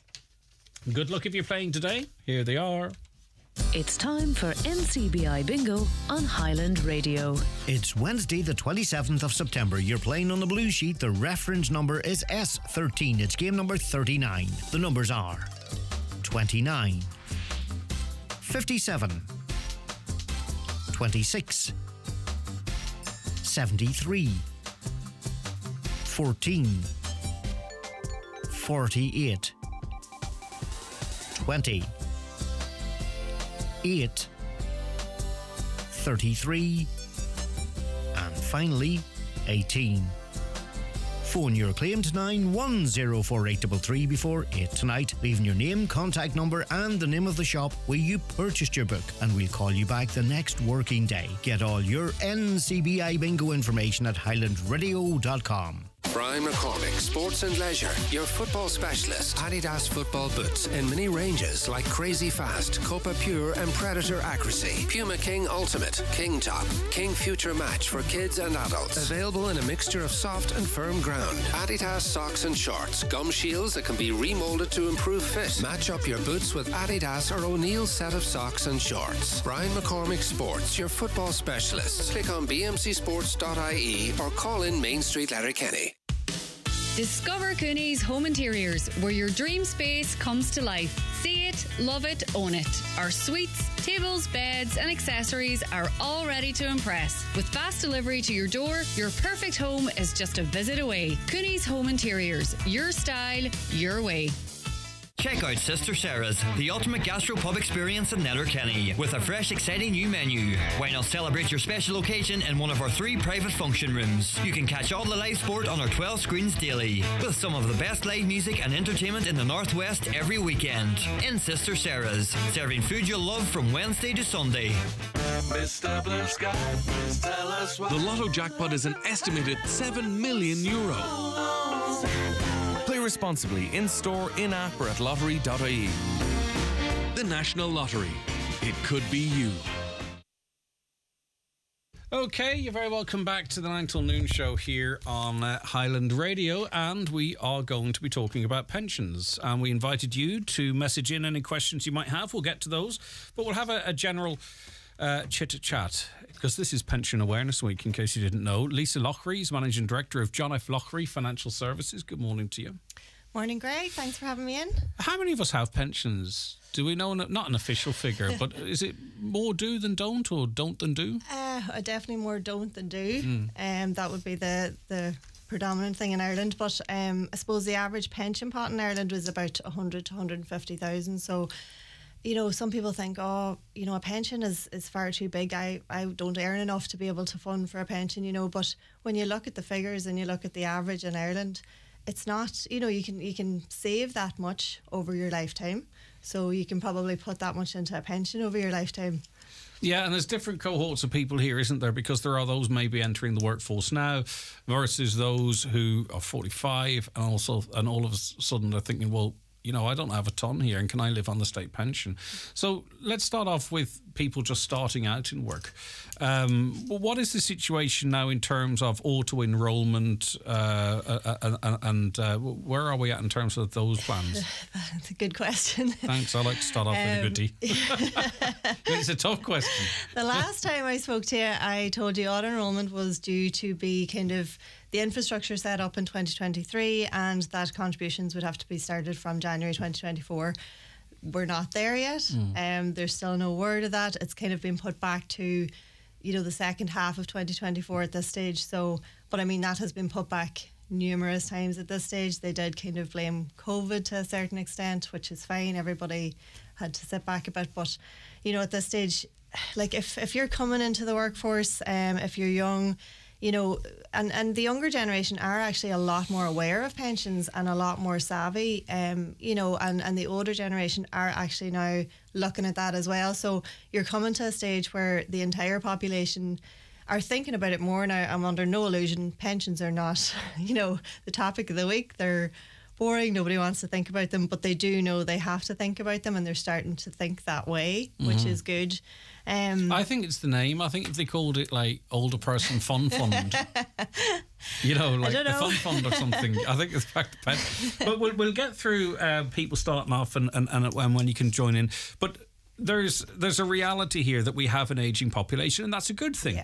But that's why we're having conversations about the retirement age and what have you, because there's a basic maths here that we could end up with a smaller cohort of people trying to fund a bigger pension pot. So then you have because we sort of say, well, could I survive on the 280 or whatever is at the moment? Is it going to be 280? Are you going to get it when you're 65, 66, 67? Yeah. So we actually don't really know in 20 years time, you know, a 50 or 40 year old, what the situation will be then. So there is a big problem, and it's right across the world, isn't it? Yeah. Because we don't know what state pension might be there and when it might be available to be drawn down. That's just a reality. Exactly. No, and I think that's obviously what the government are trying to make provisions for, because they know that, like, at the minute, you know, the state pension's €265.30 a week. You know, that's roughly 13,800 per annum. But the way we are with the workforce, there's so many more people coming into retirement now than there is coming into the workforce. So, like, that's how the pension system is sustained at the minute. That's now unsustainable going forward, you know. So, and can I throw another spanner in the work? Yeah, if you go don't on mind? ahead. Home ownership. A lot of people at retirement age now do own a home. Mm-hmm. As the generations come through, there's going to be the pressure of rental accommodation, because home ownership is not going to be achieved by as many people as it was in the past. So maybe if an older person has paid off the mortgage, there's a security there, and that 13,000 can, you know, go a bit further. But there's already people in that situation, but we're going to see more and more people in a situation whereby they're also having to pay rent still. Yeah. Absolutely. And a rate, you know, housing uncertainty. So again, that's perhaps why you don't want to leave yourself reliant on the state pension alone. Yeah, no, that's definitely the way, and that's why they are trying to, you know, put in the auto enrollment system. You know, it definitely will benefit the workforce. You know, because people who haven't thought about it, it will make them actually have to address it.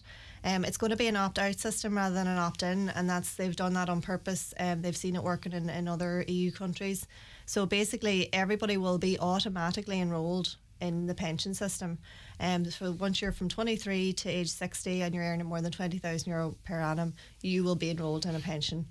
Then it's up to you to actually actively opt out of that pension. And they have found that, you know, a lot more people will stay in, because, you know, as much as people don't like to think about it, neither do they bother opting out sometimes of these but things. I think it being a part of your wage or a deduction from it sort of normalises it, doesn't it? So in terms of how much you really need to be putting in, so we start with someone, say, maybe 24, yeah, well, 25. Do you know what typical examples do you want to give us? I did a few figures. Perfect. Just knowing that I'd be coming in just to give you an idea, and these are very basic, so it's just to give you an idea. So I suppose if somebody put in €100 per month from age, so I've kind of, you know, tiered Perfect. it. So if you just started at age 30, because realistically a lot of people don't think about it, they're lucky if they start at 30. So you could expect a pension pot there. If you put in €100 per month from 30 to age 65, about €100,000 fund at the end. Okay, so that's not kind of saying, okay, I'll start with 100 and I'll increase it or anything like that. You're just doing that throughout your working life. Right. Now, say for instance you did that to the age of 35 and then you became unemployed for a year. What happens if you don't maintain that payment? Can you stop and pick it up? Or because people might go, well, I don't know if I can afford it into the future. So, I mean, obviously that would then affect your pot at the end. Yes. But can you pause and resume depending on your financial situation? Absolutely. And to be honest, if you're not earning, there's no point in making a pension contribution, because you only get the tax relief on earnings, you know. So by all means, what you would do is just not make contributions while you're not working. When you restart, then you're going to, you know, restart your contributions. If you can, up them a little bit to try and make up for the lost time. All well and good. Like what I would normally say to people, and I know, you know, everyone's finding it tight with the cost of living and everything at the minute, but equally people are now getting pay rises and, you know, incremental increases in their pay, and that's very much, you know, I think employers are very aware that they have to do that at this stage. If you can afford to do that whenever you get a pay increase, just put even some of it, say, no, I'm going to start a pension with that, you know, because then you haven't seen it coming into your pocket, so you're never going to miss it, you know. And I think too, if the truth be told, I think the majority of us really don't have a full grasp on our incoming, well, maybe the income more so, but our outgoings. Yeah. If you know what I mean, like we probably don't. So in other words, if you had a look at that, you could probably find the money somewhere depending on your situation. So in terms of, you know, tax relief and what have you, how is that €100 treated? It does cost us €100. Does the state add anything to it, or do we get tax back, or how does that work? Okay, so I suppose there's two different things. The auto enrolment will be slightly different, but as it stands at the minute, so it depends on what rate of income tax you pay. So if you pay just pay tax at the 20% rate, then if you put in €100 into your pension, it'll cost you 80. So you'll only see your pay reducing by €80. Okay, because basically instead of taking the €20 tax off, they're actually allowing you to put the full €100 into the pension. And then if you're paying tax at the higher rate, so if you're putting €100 into your pension, you'll actually only see your pay reducing by €60. Okay, so there is definitely. So you're benefits. saving. I mean, I don't think there's any interest rate that comparable to that. No. So you're saving €100 for €80 or for €60, dependent on your income. Yeah, Right, yeah. okay. I kind of, if you look at it another way around, because I thought I was trying to think how to maybe phrase it better so that people get a better understanding of what they're doing. And I thought, well, if you're going into retirement, you know, there's very few people probably go into retirement with no nest egg, right? It mightn't be a pension, but they'll have a property or they'll have savings put aside. So I thought, well, if you had 100,000 of savings, okay, that you knew, well, that's going to be my nest egg and that's what I'll live off. If you think about it, if you know it, if you paid tax at the lower rate, even it took you €125,000 worth of your income to save that 100,000. And equally, if you were on the higher tax rate, it actually took you 166,000 of your pay to save that 100,000. Whereas if you had just put that into a pension rather than taking it as earnings and kind of saved it personally, you would have either 125,000 or a pot of 166,000 without any growth. You know. I get you. Now. People might be nervous about pensions because, you know, dipping into pension funds, crashes, in pension investments disappearing. I lost everything. I've been paying in for this for years. Are there any protections on pensions like there are on savings, for an example? What do you say to people who go, you know what, I'd prefer to pump it into my property because the bricks and mortar will be there? Well, in Donegal you wouldn't know, but you know what I mean. So how safe is this money that you're putting away? Yeah, I mean, like the insurance company. So for a pension in Ireland, you have to do it through one of the insurance companies, okay? And the insurance companies, there's never been question marks over the insurance companies in Ireland. I'll bring this a little closer to you. Yeah, sorry. If you kind of if you start maybe taking a bit more risk and you're moving to like random funds that maybe aren't the run-of-the-mill funds, then you are starting to take more risk because maybe they're unregulated products. If you go into a regulated product, there has never been one of those defaults. But it's risk and return, isn't it? And some people split it up a little bit, don't they? Yeah. And they go, right, so I mean, like anybody coming into us, and it's a lot more regulated now. Like the first thing we have to do is complete a risk profile questionnaire. And a risk profile questionnaire is going to kind of give us an idea of how much risk somebody is or isn't willing to take. So, I mean, within any insurance company, they have a range of funds, but and the funds range in terms of risk from a 1 to 7. So a 1 is a cash fund. So you can essentially go into a cash fund. Now, for a few years there, the cash funds, if you went in, you were getting a negative return. It wasn't much, but you were going marginally down in value. Today, like the cash funds with the insurance companies are given about 3.5% return, you know, and even if you have a 1% annual management charge, you're making 2.4% without taking any risk whatsoever. Right. So now let's go up a little bit. Someone's 50. Yeah. Starting to panic now. Yeah. Because it's just around the corner, or it feels like it's just around the corner, even though they've probably got maybe, 16, 17, 18 years left of work. Is it too late then? Like, is there a point it's too late to start putting in a pension? No, well, if I go back to my figures, if you're still only putting in the €100 per month from age 50 to 65, you've obviously, your period's a lot tighter. You've only the 15 years. You're looking at a fund of about 25,000 at that stage rather than the 100, okay? Now, the only thing about that, like people do, that's like one question, sure, I'm too old. There's no point in me starting a pension at this stage. If you've been working somewhere for a while and, you could manage to put away that 25,000 in your last, 10, 15 years or whatever, you can probably take that full amount as a tax-free lump sum at the end. Because if you're working for somewhere for an extended period, you can actually fund 1.5 times your final salary to take as tax-free cash. So other people who have a fund of 100,000, they might only be able to take 25,000 of it as tax-free cash, and the rest has to be taken as a pension over time, or as pension income. Whereas there's definitely, the first thing you can do is fund for a tax-free lump sum at your retirement. So there's every point in doing that, because as I said, if you go back to the thing, if you took the 25,000 as cash, you're either only going to get 15,000 or 20,000 into your hand. Okay. So, well, actually, that comes in as a question. So, okay, perfect. We're using the 100k as an example. Yeah. So, if you've managed to fund a 100k pension as it stands now, how much of a pension do you get at retirement? Okay, so if we go, do you know what? I'm going to use we'll go with the 100,000. Sorry, it's only rough figures. Yeah. So look, there's a few different things, and so I'll just kind of give you a rough rundown. There's two different ways you can draw the tax-free lump sum out of it. So it's either going to be as 25% of the pot. So you might be able to take 25,000 as tax-free lump sum, and then the other 75,000 you have to use to buy an annuity. Okay, so annuity rates at the minute. Here comes the calculator, everybody. Annuity rates. Said pension people were boring. Come on now. Okay, so the other 75,000 has to be used to buy an annuity. The annuity rates are roughly, you can get an annuity for about 5% at the minute, so I'm just going to use that. So that would give you an income of 3,750 per annum. Okay. So you've taken your 25,000 as tax-free cash, then you can take your sorry, I have that the wrong way around actually. You can fund for 1.5 times your final salary, and you have to buy the annuity.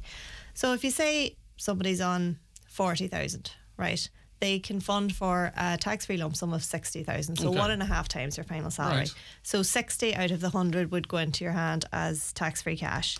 Then the other 40 you'd use to buy your annuity. So that's giving you a pension then of €2,000 per annum along with that. And what happens if you pass away before the remainder of that pension is drawn down? These are kind of the things that you have to think about, and it's individual to every person because everyone has different circumstances and different family circumstances. But with that route, so you've got a higher tax-free cash, you've got your 60,000 into your hand, your 2,000 pension a year, but when you pass away, the 2,000 pension dies with you, essentially, okay? Unless you've provided for a spouse's pension, which sometimes you can provide for a 50% spouse's pension, or a guaranteed period of 10 years. So if you're within the 10 years, it would continue up to the 10 years.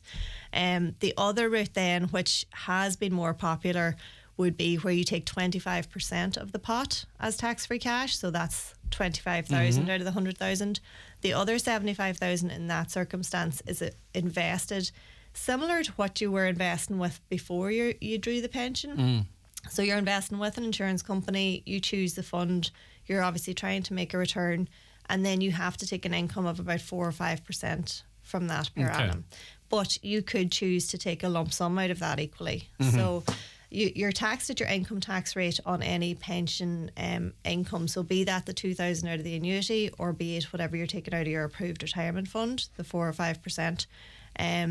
So what you're doing at that stage is that you're trying to make sure you're either paying very little or no tax if possible. Yeah. Okay. So this is why you need a pension advisor, really, because do you know what? It's very complicated. Honestly, I probably lost you there. No, you didn't. No, you've explained it. What I thought was, right, that you saved. I thought that you save for a pension, you get 100 grand, and it's an extra 10 grand a year into your pocket for 10 years, or like it was your money. Right, and that if you died 2 years later and you'd only took 20 grand, that 80 grand would become part of your estate, but it's not like that. Well, that second example, so the approved retirement fund where you've taken 25,000 tax-free cash, the 75,000 goes into the approved retirement fund. That approved retirement fund does pass to your estate on death. Right. Okay, so that's the difference between the two routes. Understood. Yeah, okay. I'm being overtaxed, this quarter believes. Yeah. Well, I think they believe they're paying, excess. I'm not paying into a pension, but if I was, would it reduce my tax? Yes. So, they would see... it depends on if they're employed, they should see it on their pay slip that if they're putting in pension contributions, they'll pay less tax. If they're self-employed, and this is where it's more obvious, and this is where Pensions Awareness Week comes in, because for self-employed people, the income tax deadline now is the end of October or the 15th of November if you do your pay and file online. Okay, so with that, you've earned your income all throughout the year, but then you're hit with this big tax bill at the end. Yeah. So whenever you're hit with a tax bill like that, if you have a tax bill of €5,000, say, this person, if they're self-employed and they have to pay now €5,000, if they decide to put €5,000 into a pension and they're paying tax at the higher rate, so if they think they're paying a lot of tax, they probably are. So that means that actually there's €2,000 tax relief they'll get. So their €5,000 that's going to go to the tax man is reduced down to €3,000. So they're kind of putting €5,000 into a pension, and then they're reducing their tax by €2,000, so there's €3,000 going into the tax man. So yeah, I get you. It's that's going to cost money them going into their pocket, but okay. 5 of it's gone into their pocket again. You know, my husband did a pension plan all his life, but anytime he had no work and had to sign on, the pension was taken into consideration, and he could never get the full dole money. I haven't come across that before. I mean, normally if you're paying your stamps, you'll get, you know, your illness benefit. I haven't seen a pension being taken into account against it, but that's not to say it hasn't been. Can I ask a question about a pension? Can you check an old work pension if you've no paperwork? The business is closed now. Is there a Yeah, because this is the thing. Like loads of people, you know, you maybe worked for 5 years at the beginning of your career and moved on, and then, you know, people don't realise they have these wee pension pots sitting about the place. So basically, if you come into a company like us, we get you to sign. It's called a letter of authority. We're able to send that to all of the insurance companies. So once we have your name, your date of birth and your signature allowing us to make an inquiry on your behalf. So basically, you know, we've done that for numerous people because, you know, people go, I did have a pension. It might have been Irish Life, it might have been New Ireland. And obviously they had it through their company, so it might have been John F. Loughery Financial Services, and John F. Loughery's not there anymore and they don't know where to go, you know. So you come in, sign a letter of authority, we can kind of blanket all the insurance companies with it and get any information on any pension policies you have. So. I think we've been covering this because this is an early text. Was just wondering, how do I go about setting up a pension, and who do you go to set up one, and how safe is it? I'm 29. So you've talked about the safety element of it. I presume you go into a company like John F. Loughery Financial Services. Yeah, I mean, I suppose there are kind of, you can go and start looking online, but I have to say, like, the pension legislation and regulation and everything, even in the last 2 years, it has changed so dramatically. Like, we're learning things every day in the industry. And it just, like, I would strongly recommend taking advice on it, you know. And if you go to a brokerage, it means, as I said, like, we have access to all of the insurance companies. So some of the banks might be tied to just a particular company. Whereas, like, if you go to somebody who's not tied, then it means, you know, they're accessing everybody on the market for you. A caller says, I'm 56. Is it too late for a pension? And how much would I need to be investing at this stage to benefit? Well, it's how much you'd want to get out. So if you could afford 400 a month. Yeah, exactly. I mean, you gave the 100 a month example, so it would probably be about 18, 19, judging by the figures you give for someone who's 50, right? So, I mean, it depends on how much they can afford. But what would be the advantage to that 56-year-old putting that in a pension versus just putting it into a separate account? Well, as I said, they're getting full tax relief on it. So, you know, if they're paying tax one, at isn't all, it? But if they're paying tax at the higher rate, they're getting, you know, 40% tax reliefs, and like you'll never take that money personally and get a 40% return on it, or you know, it would have to be. But like, they should be able to put that away, and from age 60, there's a possibility they'll be able to take that all out as tax-free cash. So I mean, they can put in, at this stage, you'd be throwing in as much as you can afford to, get tax relief on it, and in 4 to 9 years' time, depending on when you want to retire, you know, get as much of that as tax-free cash. What if your circumstances change, you lose your job or something, or you're squeezed, a medical emergency, you need to access funds? Can you access pension funds? So pensions, generally, it's from 60 to 75. Now, if you have left an employment, there is a possibility you could access your pension from age 50. Okay, so they're like these paid up pots of pensions where we say from previous employments, you've technically left that employment, you know, and there is every chance that you can access that from age 50. That's as it stands now. There is kind of talk again that, you know, legislation around that could be changing. They might increase it to 55.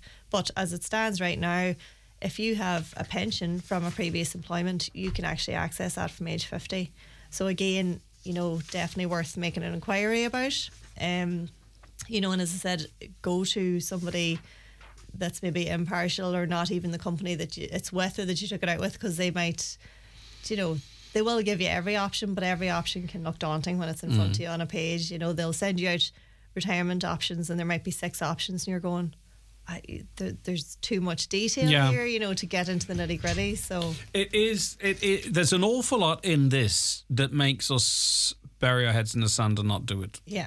And anyone I've spoken to in financial circles, and not just those that provide services, say that this is something, because you have to plan, you have to say, well, what is your situation going to be when you hit retirement age? The reality is as well too, people are going to now there's a lot of people now that will comfortably live well into their 80s, 90s, and even perhaps beyond. Yeah. Right, so I think we've outlined. Is there anything important that you think we need to add in there, Lisa? No, I mean, there was a couple of wee things like the auto enrolment when it does come in.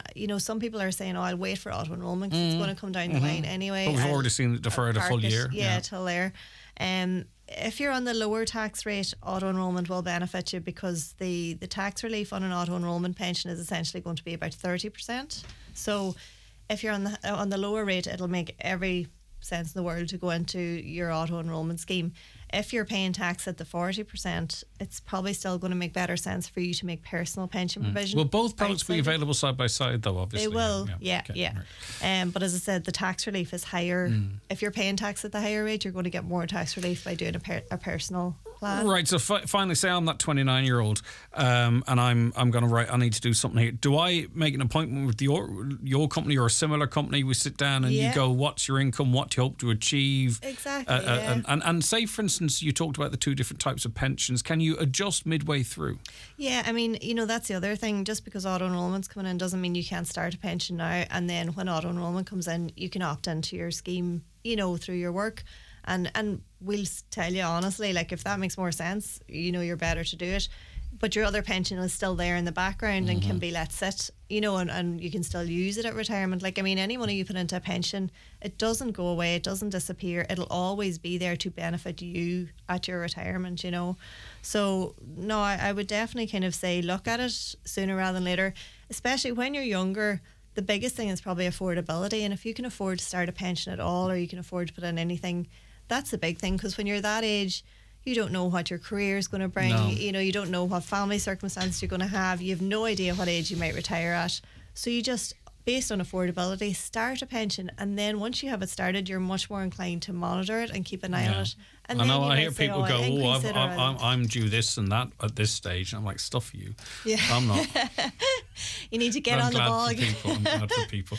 Lisa Loughery, Managing Director of John F. Loughery Financial Services. You can search them out if you want to speak to the company. Thanks for joining us and give us a handout as part of Pension Awareness Week. It's been lovely having you in studio. Thank you for having me, and absolutely. Watch the show live now on YouTube, Facebook, and at highlandradio.com. Keep out the cold, cold, cold, and ring Fleming for their full range of garage doors, agri doors, insulated doors, milking parlour doors. Fleming, 91 48 234. Autumn is here, and so are the new arrivals at Green Shoes. Shop in store or online now from top brands like Doc Martens, Kate Appleby, Tommy Bow and Riker. Also New Balance, Wonders, Echo and many more. Shop LK and One for All gift cards accepted in store. Visit Green Shoes and discover the perfect footwear to complement your style.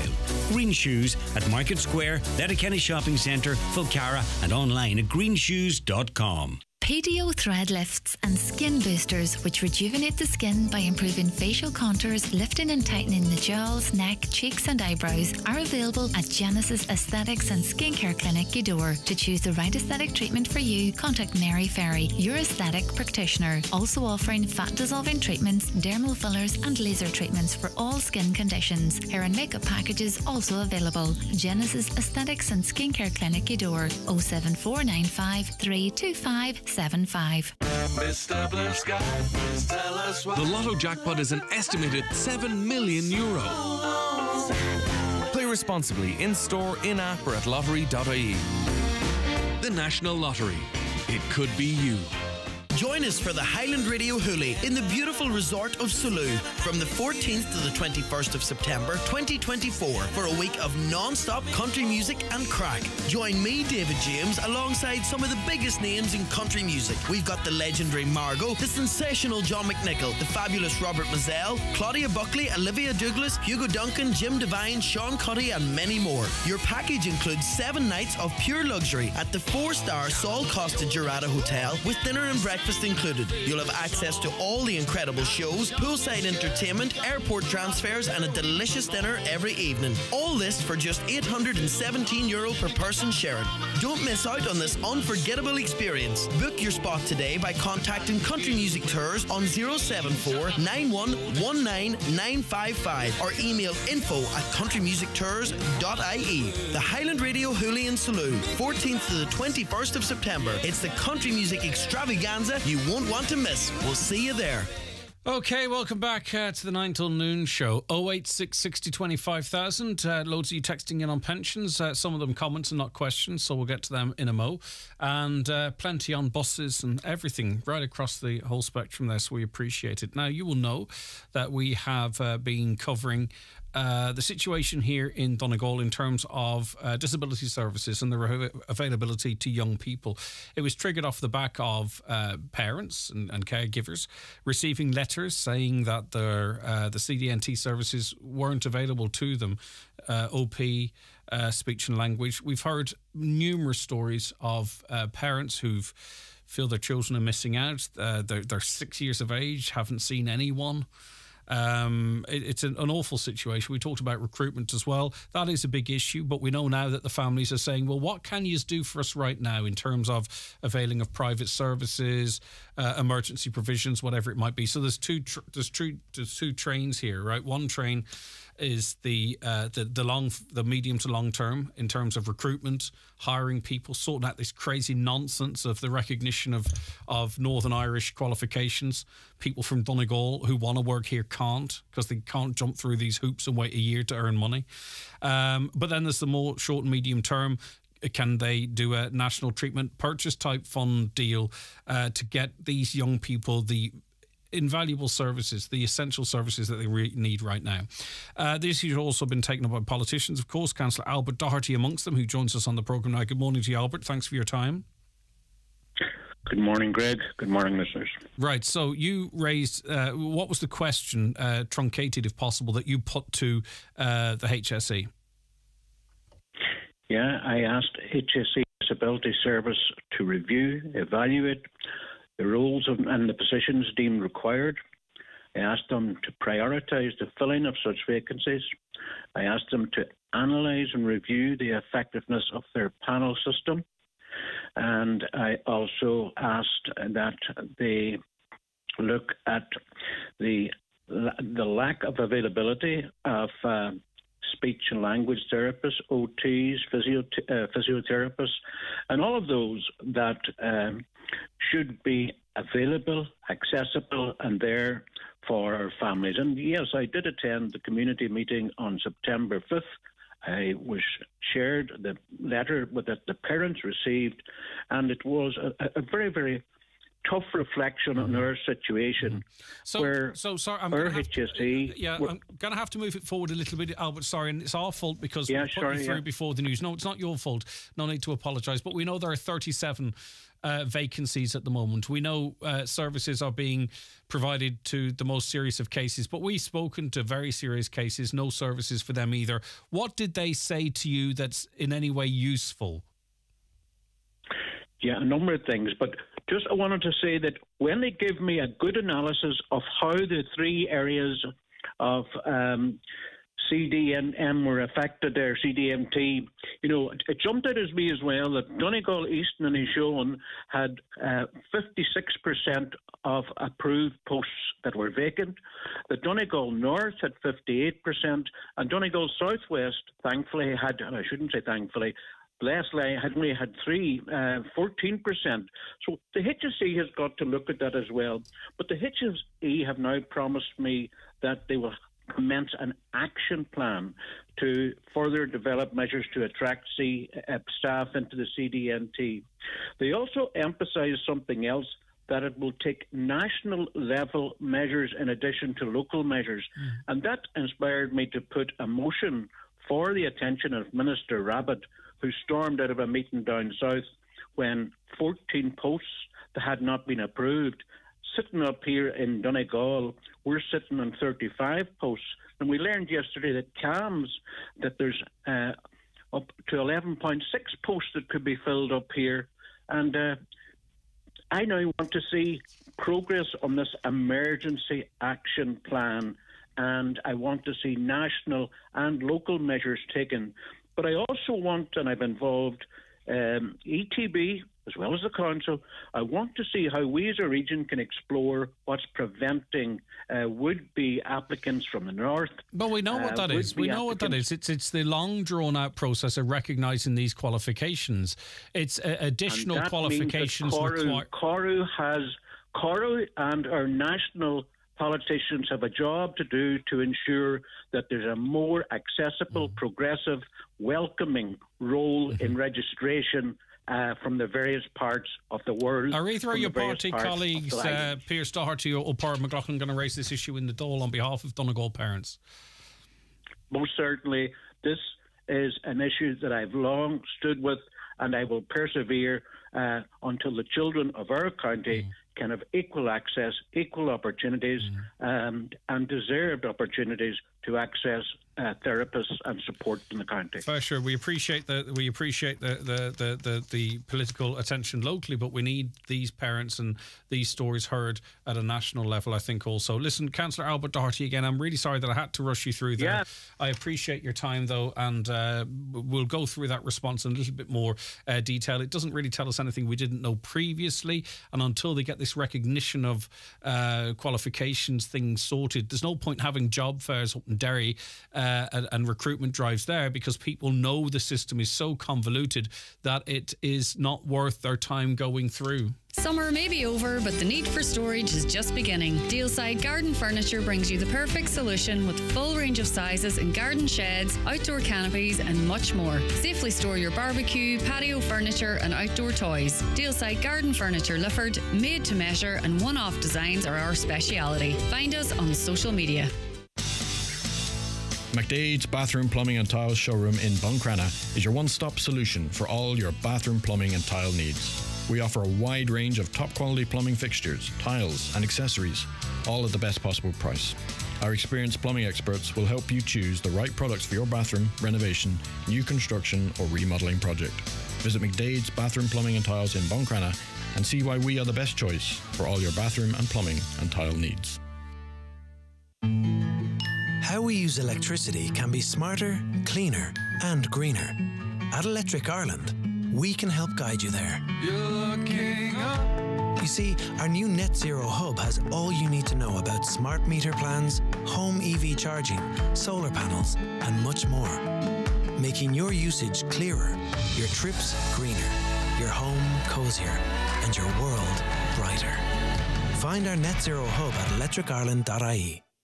It's the home of the vegan butchers, the artisan bakers, the freestyle lyricists, and the trouser suit striders. It's the urban jungle, where the everyday meets the latest wave. And you could see it all from your Seat SUV. From the sharp lines and smart style of the Arona to the bold and beautiful Ateca. And if size is your thing, the Tarraco comes as a 7-seater. See what's in store at seat.ie for our latest offers. And visit DMG Motors, Clare Road, Donegal Town. Because your new Seat is just waiting to see what's next. McElhinney's Home Value event has begun online and in store with amazing offers that you do not want to miss. A massive 30% off Le Creuset tableware, 50% off selected bedding and towels, and 20% off the entire Orla Kylie collection. Visit us in store or shop online at mcelhenneys.com for the biggest home value event of the year. For exclusive offers only available at McElhinney's department store, Ballybuffet. Opening this weekend in Bundoran. World Matchmaking Festival in 4 venues with the Tumble & Paddies, Derek Ryan, David James, Johnny Brady, Kieran Rosney, ABBA-esque, Blind Date, Speed Dating and much, much more. Tickets at the door. Log on to showtours.ie for full details.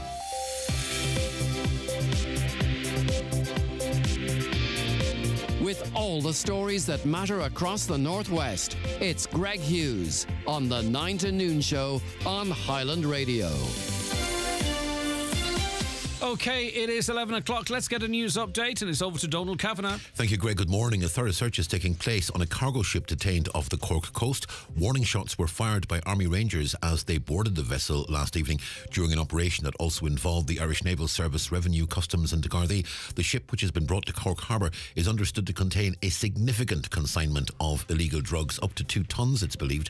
It could be the largest haul ever seized in the state. The Northern and Regional Assembly is calling for a citizens' assembly to be set up to establish how greater levels of regional autonomy can be delivered here. According to the NWRA, a policy of positive discrimination would result in rebalancing what's been a legacy of underinvestment in new infrastructure projects for Donegal, Sligo, Leitrim, Mayo, Galway, Roscommon, Cavan and Monaghan. In its pre-budget submission, the NWRA is calling for a stimulus package worth at least €570 million. The Dáil's been told rising fuel prices hit people in Donegal harder than in many other counties as they have no alternative to the car. A vote takes place tonight on a Sinn Féin motion calling for rises in fuel prices to be deferred. Temporary reductions in excise duties are ending, and as a result, prices at the pumps have been rising steadily in recent weeks. The relationship between the Garda Representative Association and Commissioner Drew Harris has been described as irreparable. The GRA has formally requested that the date for changing rosters on the 6th of November be removed or deferred during a meeting. However, speaking ahead of a special delegates conference taking place in Kilkenny today, the association's president, Donegal-based Garda Brendan O'Connor, described that meeting as futile. And today marks the third anniversary of the last time missing man Cian Langelan was seen. In a social media post today, Gardaí in Donegal say the last known sighting of Cian was on Sunday, September 27th, 2020 in the Hornhead area. He was 27 at the time. And there are the headlines. Regular updates on our website, highlandradio.com. Back with headlines again at 12 noon. Thank you very much indeed, Donald. We'll be back with much more on the 9 till noon show after we take this break.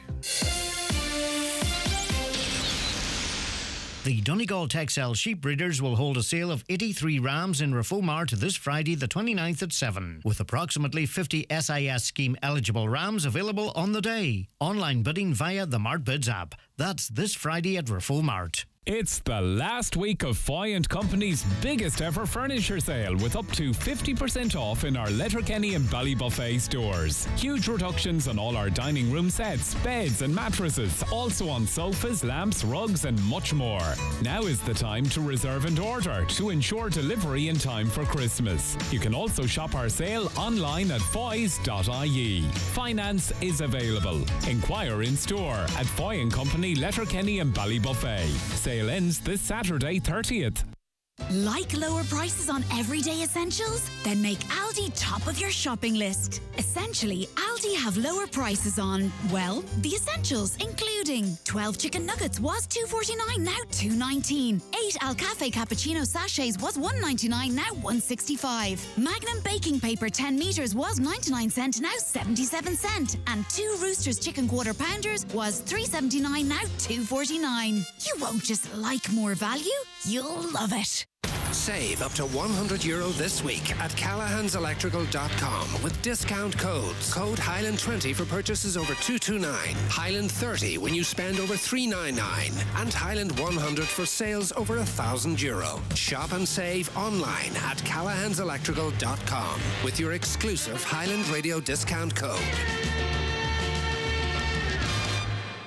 Supports are now available to refurbish vacant or derelict properties. Drop into one of the events being hosted by Donegal County Council between Monday 25th of September and Thursday 5th of October 2023 to find out more details. No appointment is needed. For details of locations and dates, visit donegalcoco.ie or visit our social media.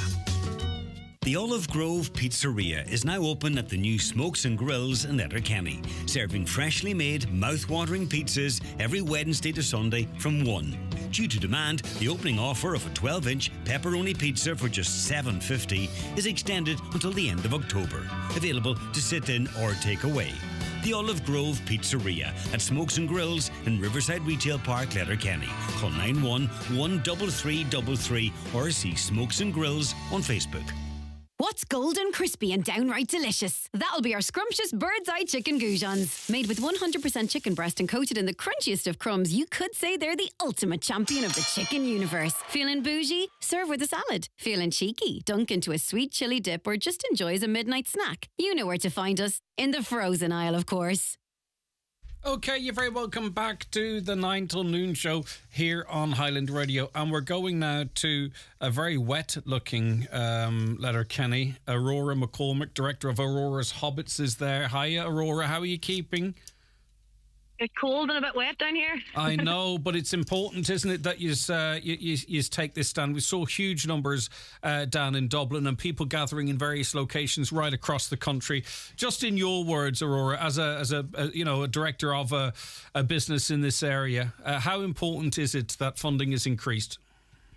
We need it badly at the minute. It's got a knock-on effect on everything. It's not helping the staffing crisis. It's not helping to actually open the doors at the minute. We're kind of struggling to keep going with the way the core funding is. So we're out here protesting for better money, better funding, so that we can keep doing what we love every day. And it's an important part, as we've said 1,000 times on this show, it's an important part of life. It's not just the work that you do. It's not the care for the children and bringing them through. It's allowing people to go to work, to contribute to the economy, to get them out of the house. You know what I mean? It's an important part in many facets of life. Yeah, definitely. All right. And you had to close today. Not everyone can close, obviously, because, there's financial complications and implications for that. Yeah, we closed for the 3 days. So we were up in Dublin yesterday. So we took off at 7 and went up to the protest and everything. Back last night at 8 o'clock and then back up this morning up here to Letterkenny after we dropped our kids off to school and things. Had to pull the grannies out to help us because we have no childcare. And down here today, down here tomorrow as well. And the reality is what you want to be doing now is be at work and looking after and caring for children. You don't want to be standing out in a wet, dreary market square in Letterkenny.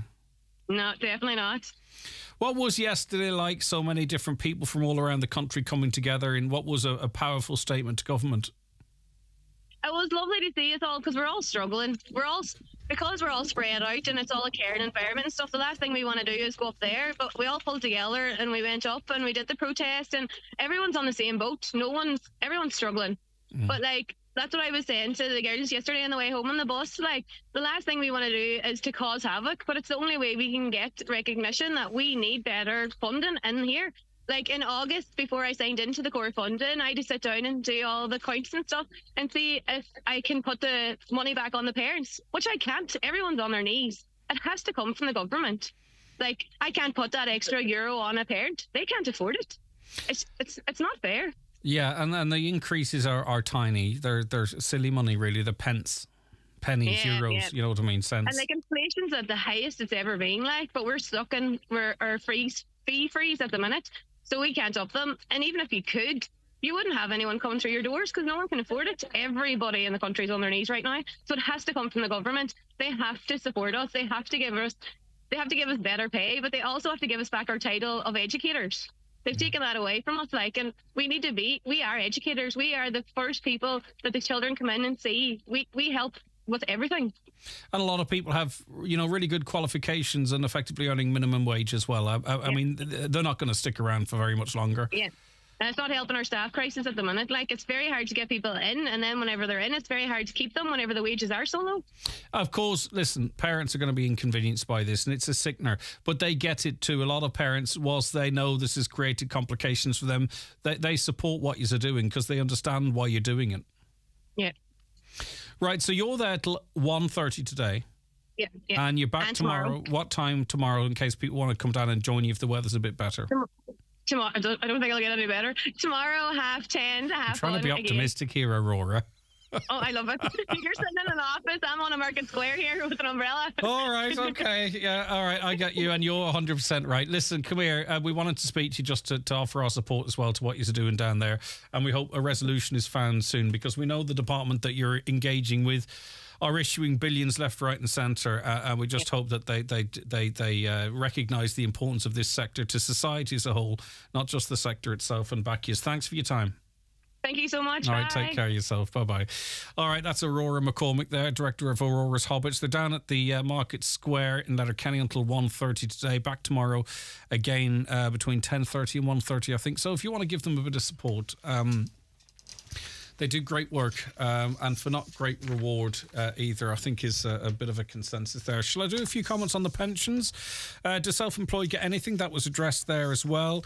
Retirement, if when you retire in order to live the manner you're accustomed to, you have to keep working. Yeah, possibly, unless you're in a massive income job. A pension is the government's clever way of stopping the state pension, and if so, why are we paying a high percentage of PSI? It's not for our pension. Hi, Greg. Do we not pay the tax when we're taking the money out when we get to the age? Nothing for free. Yeah, indeed. That was covered. If you work all your life paying into a pension and you die before the pension pays out, what happens to the pension? Well, there's two types of pensions. Both were referenced there. What about the government taking a tax off the pension funds at present? That comes in from Liam. And other people should definitely save for their pension at present. For every pensioner, there are 4 workers. By 2050, it's expected that for every pensioner, there'll be 2 workers. That's unsustainable. Therefore, in the future, either the rate of state pension will reduce or the age will be pushed out, or additional substantial taxes will have to be applied to workers. There is a pension time bomb on the horizon. Yeah, indeed. I think we'd all agree with that. Okay. Kieran Fitzgerald, a former Garda Ombudsman's Commissioner and RTE producer who's paralysed and wheelchair-bound following an accident in 2016, joins us on the programme now. Thanks for your time, Kieran. I do appreciate it.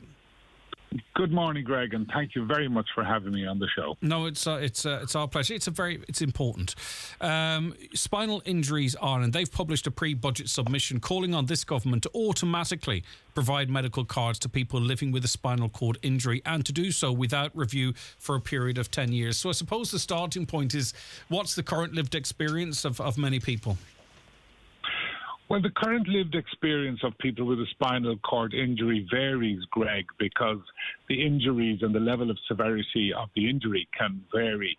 But on average, people suffer limited mobility, very often paralysis.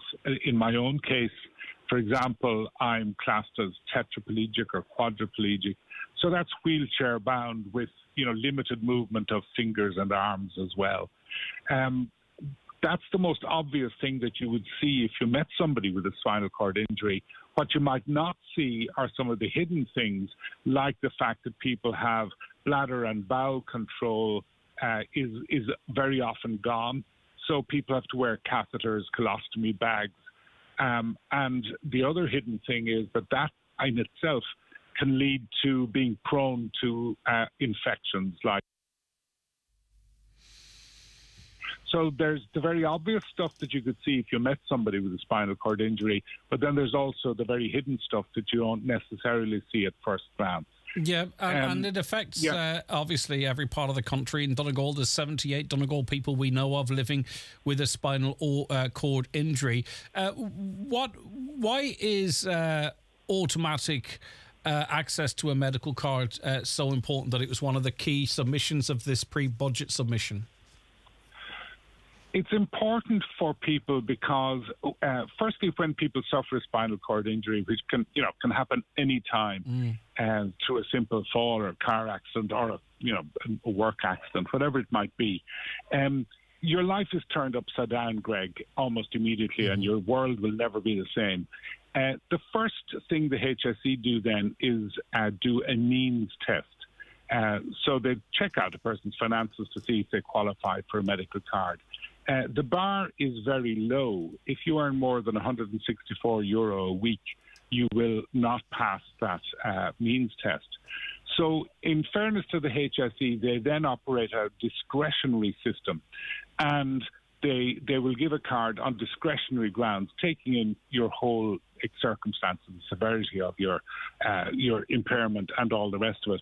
And of the 2,200 service users for spinal cord injuries Ireland, we estimate that about 700 don't have medical cards.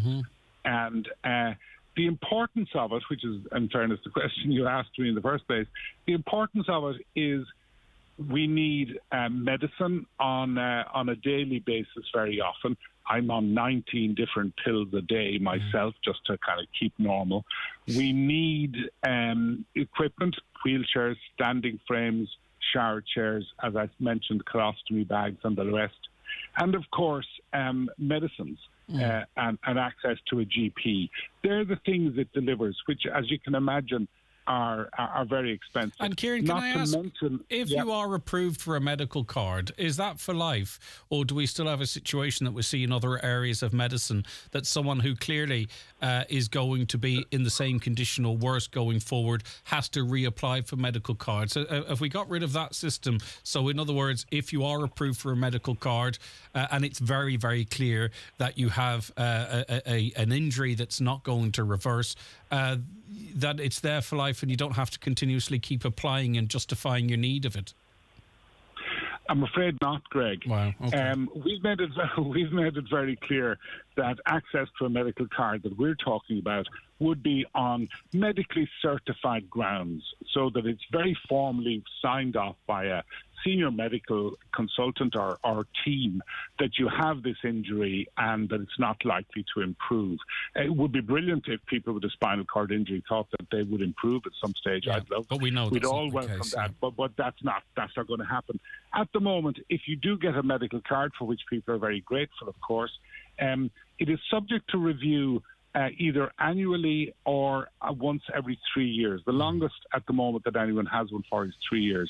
And a review can involve submission of bank statements, income, assets, assessment of the household income, all of that, so that people who do have a medical card still live with the concern that it might be taken away on review in a year's time or 2 years' time or 3 years' time.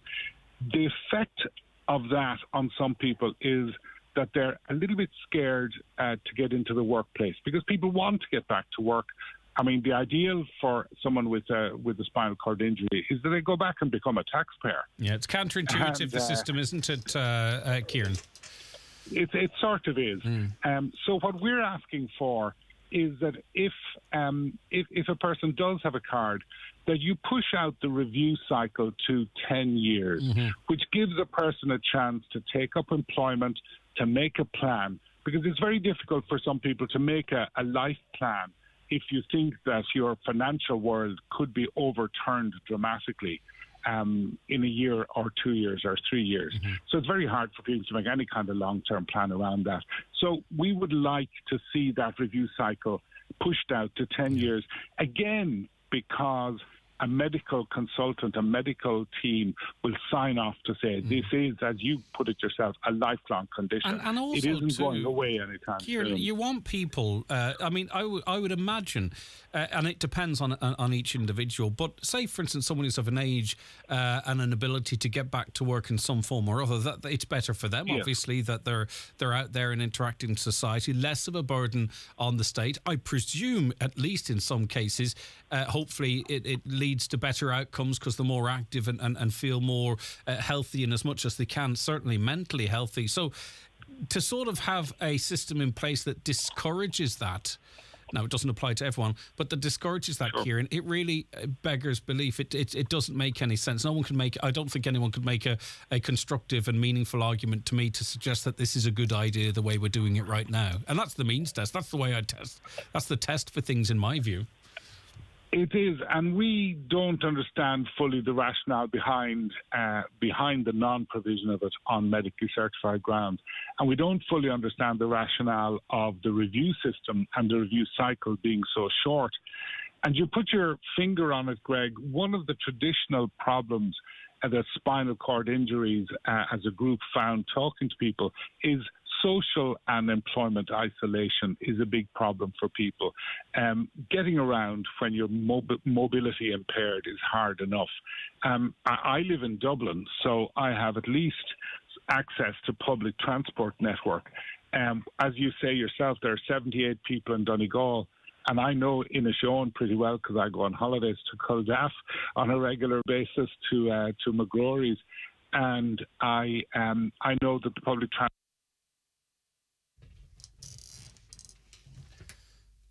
but it's tough, and the notion of being isolated is much more acute. And also to Kieran, we talk of 78 people and their families with spinal cord injury. Are they visible?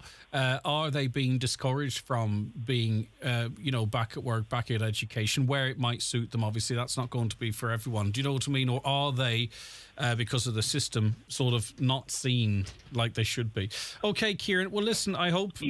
sorry, Kieran, did you want to add something? Sorry. No, not at all, Greg. Not at all. Okay. No. I just want to thank you for coming on. I really do appreciate it.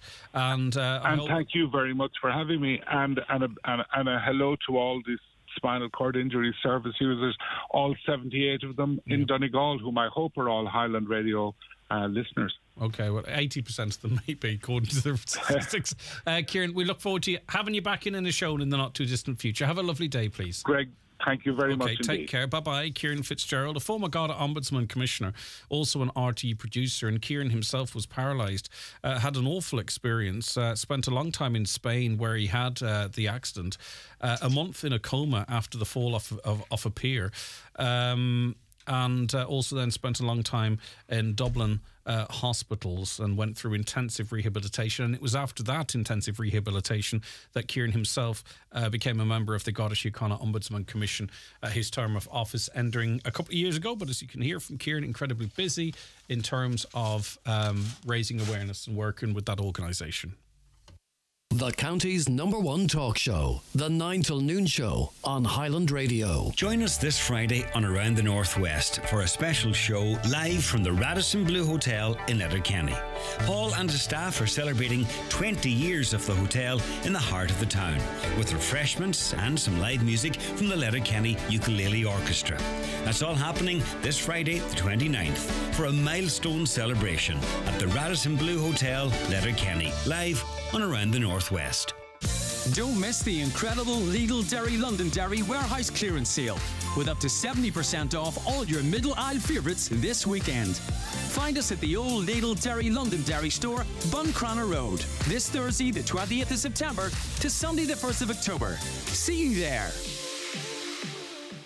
Wake up, wake up. It's Mattress Madness at Easy Living Furniture with up to 50% off all mattresses, pillows and mattress protectors. With 0% interest-free finance available, now is the perfect time to gift yourself a better night's sleep with the mattress of your dreams. Speak to one of our sleep specialists today. Massive mattress sale now on with all mattresses reduced in Easy Living Furniture. Presently retail park or online at easylivingfurniture.co.uk.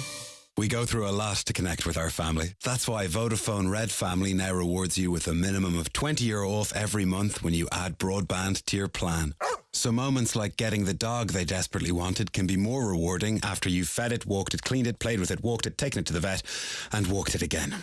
Search Vodafone Red Family or go in store. Vodafone. Together we can. Offer subject to being a 3rd to 6th connection joining a Red Family account on a Bill Pay Mobile or Vodafone Home Broadband plan. For full terms, see vodafone.ie/Red Family. Creative Landscaping Works are the Donegal distributors of millboard cladding and decking. Thanks to its unique polymer resin construction, this decking and cladding doesn't deteriorate like natural wood and won't be beaten for durability. It also has superb slip resistance, even when wet, and every board is produced using recycled materials. Live life outside with Millboard at Creative Landscaping Works, Lisnen and Letterkenny. See creativelandscapingworks.com. Highland Radio time checks with Expressway. Travel Route 32 from Letterkenny to Dublin when you book online and travel for less. Expressway, bringing you the time at...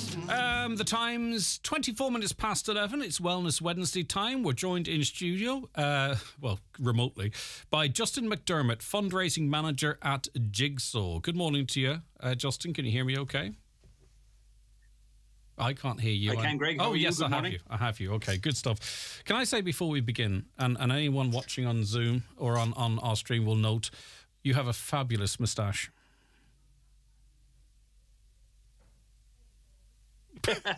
Well, thank you very much for that compliment to kick us off from the show, Greg. Can I say you have a very fantastic looking beard as well, if I may say so myself. Right, okay. I think there's a slight delay in the line, but we'll work through. We're talking about Ireland's first National Compliment Day taking place this Friday, the 29th of September. It's free and it's so bloody easy for us to be nice to each other and pay ourselves a compliment. So tell us how the day is going to unfold and who's involved in it, and I suppose really the idea behind it, Justin. Yeah, so National Compliment Day is it's a day where we in Jigsaw are celebrating the power of kindness in helping and supporting the mental health and well-being of young people in our community. And Greg, I think we all agree, Irish people, and I'm sure your listeners in Donegal are no different, have a very complex relationship with compliments. We tend to get somewhat dismissive and a bit embarrassed, but I think if we all remember our own lives and those times we might have gone through a bad day or somebody might have said something really nice and kind to us, that it's something that made us feel good in that moment and could have potentially changed our outlook on ourselves that day, or indeed our outlook on life in general. And we know from our work in Jigsaw supporting the mental health and well-being of young people how important a kind word and kindness and compassion are to supporting a young person through a difficult time. So we just were inspired with the idea that, well, why don't we, in a world that seems very dark at times and seems very, very scary, that we would take the opportunity to try and celebrate the power of kindness and compassion, specifically when it comes to supporting our mental health and the mental health of the young people that we all love about and care for. Yes, and we're all different, and some of us are more receptive to compliments and also to even commentary that doesn't seem too negative, like, you're very tired looking today. That's enough for some people, depending on their on the type of person they are or their mental state, that can sort of detract from their day as well. Do you know what I mean? Now, some people might say, oh, people are very, very sensitive, but everyone's different. So my point being is that maybe the compliment that you give someone on Friday, that's the pick-me-up they need. And as you quite rightly say, might be enough to make them feel good for the rest of the day. Absolutely. And look, we never really know what another person is going through or experiencing in their day, Greg. We go to work, or we go to school, we go to college. We interact with our family members and our friends on a daily basis, but we ever truly know what people are thinking and what they're experiencing. And that's why, again, from our work in Jigsaw, meeting and supporting young people with their mental health day in, day out, there in Pierce Road and Letterkenny and across our other locations in Ireland, is that on many occasions it is the young person will say that it is the kind word, the kindness that they would have gotten when they came in the door and met with Jigsaw staff members, and even the idea we compliment them on their courage to come and meet us, because reaching out for help with challenges with mental health takes courage, and we recognise that, and we compliment the young people who come to us. And many of them say how impactful that was to make them feel better about their decision to reach out and get help. And I think if we think about our own lives, Greg, and think about the times where somebody said something nice, it could have been when a teacher might have said something nice, or a coach might have said we played a good game, or a colleague said you did a really good show there, Greg, I really enjoyed that, that how that made you feel, and that does stay with you. And I think it's sometimes that we tend, or there'll be a lot of commentary on negativity. Well, we want to change that commentary, because we know the world can be scary, but we also know the world can be full of kindness and compassion. And I'm sure the people of Donegal who continually show their kindness and compassion will stand up on Friday and help us celebrate National Compliment Day. And we do have kindness and compassion, and we show it when it's needed, but we don't always show it. And sometimes we can actually be quite enclosed, and we might be thinking nice things but not say them. A lot of our interactions will be, how are you? I'm grand, how are you? It's a greeting. It's not a meaningful question. Or we could have a chit chat, and I might be thinking something positive, you and you of me, but do we actually relate that? Let Friday be the day where you say, oh, by the way, I must say such and such. Do you know what I mean? Like, it's simple, it's free, and we're probably thinking it anyway. We just have to orate it. Is there a fundraising element to this as well too? Because of course Jigsaw is an organisation that does rely on the complement of public generosity. Absolutely, yeah. No, we look, as the National Youth Mental Health Charity, we absolutely need the support of people to enable us to help and support more young people. We provide free, confidential, non-judgmental, one-to-one talk therapy services, as I said, there in Letterkenny and Pierce Road with Damien and their team in Jigsaw Donegal, but also in 13 other locations across the country. Increasingly too, Greg, we're like this, we're doing a Zoom call. Increasingly in Jigsaw, we are providing more and more services online to make sure that young people, if they're up in Inishowen or they're in South Donegal or places that we can't get or they can't get into Letterkenny, to make sure that we're there and we can be there to support them. But to do that, we need the support of people to enable us to do that through fundraising. So as he said, yes, National Compliment Day, you can support the campaign. We would love people to do so. Very simply, what we would like you to do on Friday, if you can show kindness and compassion to those around you by giving a compliment and recognising others. And then if you can, visit our website, jigsaw.ie/Eurostar, where you can make a donation to enable us to help and support and show kindness to more and more young people. And it's very important on programmes such as this, Justin, and we try and do it in a very constructive manner. We often talk about gaps in our mental health services. And then in another piece, we might talk about the importance of reaching out. And it's possible that people might conflate those two things and say, there's no point reaching out, because I heard on the show yesterday that there are gaps in services. There are gaps in certain services and what have you. And it's very important that we highlight those to try and close them. But it's also very important to point out right now that there are fantastic services available, and pretty much if someone reaches out, they will get the help that they need, at least in the first instance. And that's the work that Jigsaw does, and it is there. So as I say, just a reminder that if someone's listening to this and they aren't in a good space or they feel they need help, Jigsaw and other organisations are there. So yes, of course, there are issues we need to address, but there are fantastic services like yours with a whole team of people just waiting to try and help people. Absolutely, Greg. And I think I completely and applaud you for saying that, because yes, sometimes it can seem like with commentary that the support is there, where in fact the support is there, and organisations like us in Jigsaw are there to provide support. And again, it's not just for young people. Yes, we provide our direct one-to-one support for young people, but we're also there as a resource for parents, for teachers, for coaches, for anyone who have young people in their lives, to provide, again, advice and guidance on how you can support that young person in your life. So I would suggest that everybody, for more information about the range of supports that we provide and the range of information we provide, as I said, to young people, to parents and to other adults supporting young people, please visit our website, jigsaw.ie, to find out more. And as I said, in terms of National Compliment Day on Friday, 29th this Friday, if you can, wake up in the morning with the sunny disposition, because Storm Agnes will be gone at that stage, hopefully, with a sunny disposition, and to say to your loved ones and your colleagues and your friends and everyone else, give them a compliment, and then visit jigsaw.ie/Eurostar to support and enable us to provide help and support to more and more young people across Donegal and indeed across the country. And in a pleasant coincidence, Friday's actually going to be a nice day, the nicest day of the week. Okay, thank you very much for your time. If you want to, what is the nicest compliment you've ever received, or how has a compliment affected you? 0866, come on, Caroline. Still waiting on mine. I pay you a compliment every day by turning up and working with you. You should be so grateful. I play Caroline compliments all of the time, and Niamh, though she says I doesn't. Niamh, I don't know, could be slightly more supportive, but anyway, she's got Friday to work till Friday to work on something, work something out. 086 60 20, and her dad Dominic's such a lovely fella as well. I don't know what's going on. 086 60 25,000 is the WhatsApp and text line, or give us a call on 0749. Kieran O'Donnell's just walked in here. Kieran, you are looking fantastic. Have you been working out? I would say suave. Bit of a Tom Cruise vibe. Yeah, I'm hoping now we're going to have a compliment day every day, Greg. Yeah, here. I just have to say, the way you come into it's the confidence with which you walk. Easy on now. Easy on now. I'm serious. Every single time. Okay, compliments, keep them coming. Keep them, start them. We never get any. Greg Hughes, will you shut up? Get off the radio. Oh, you're the boy everyone complains to. 086 25,000. What's that? Do you ever stop moaning? You know, you're a Fianna Fáiler. You're a Fine Gaeler. You're a Shinner. You always give those independents an easy ride. Story of my life, Kieran. But I love it. 086 60 25,000. WhatsApps and text that number. What's the best compliment you've received? Pass on a compliment to someone. We might tie this in with the and that's entertainment as well on Friday.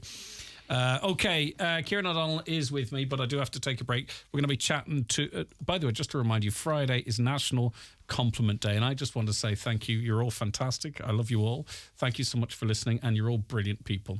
And fantastic. Brilliant. Okay, but I will come back with more compliments on Friday.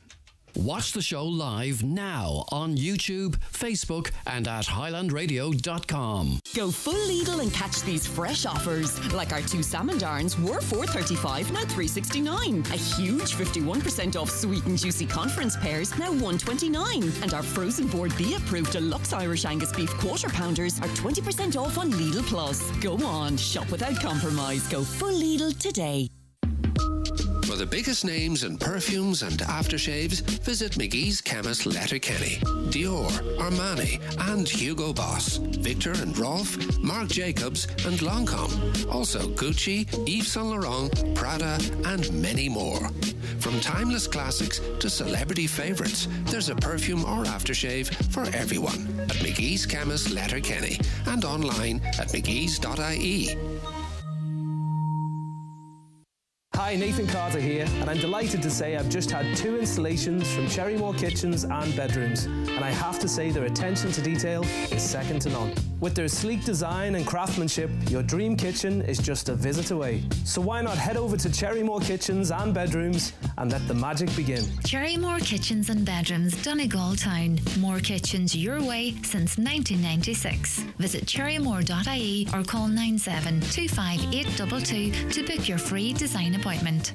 Ireland has been home to many remarkable people, like Mary Ward, a pioneering scientist and a celebrated author.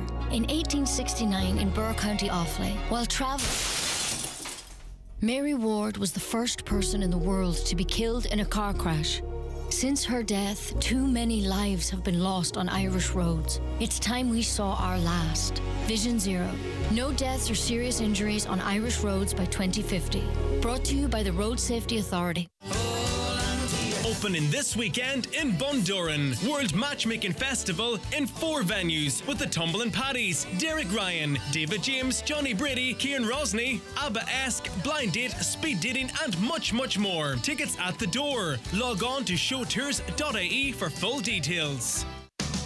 One Stop Motor Shop Letterkenny are holding a charity car show and open day this Sunday from 11 a.m. in aid of the Donegal Hospice and Bumblelands Children's Ambulance Service, featuring classic and vintage cars, modified cars, supercars and much more. The Bernard Harbour Show will be live from 12 midday and there's refreshments, goodie bags for exhibitors, bouncy castle for the kids and raffles on the day. So join us this Sunday from 11 a.m. at the One Stop Motor Shop Charity Car Show.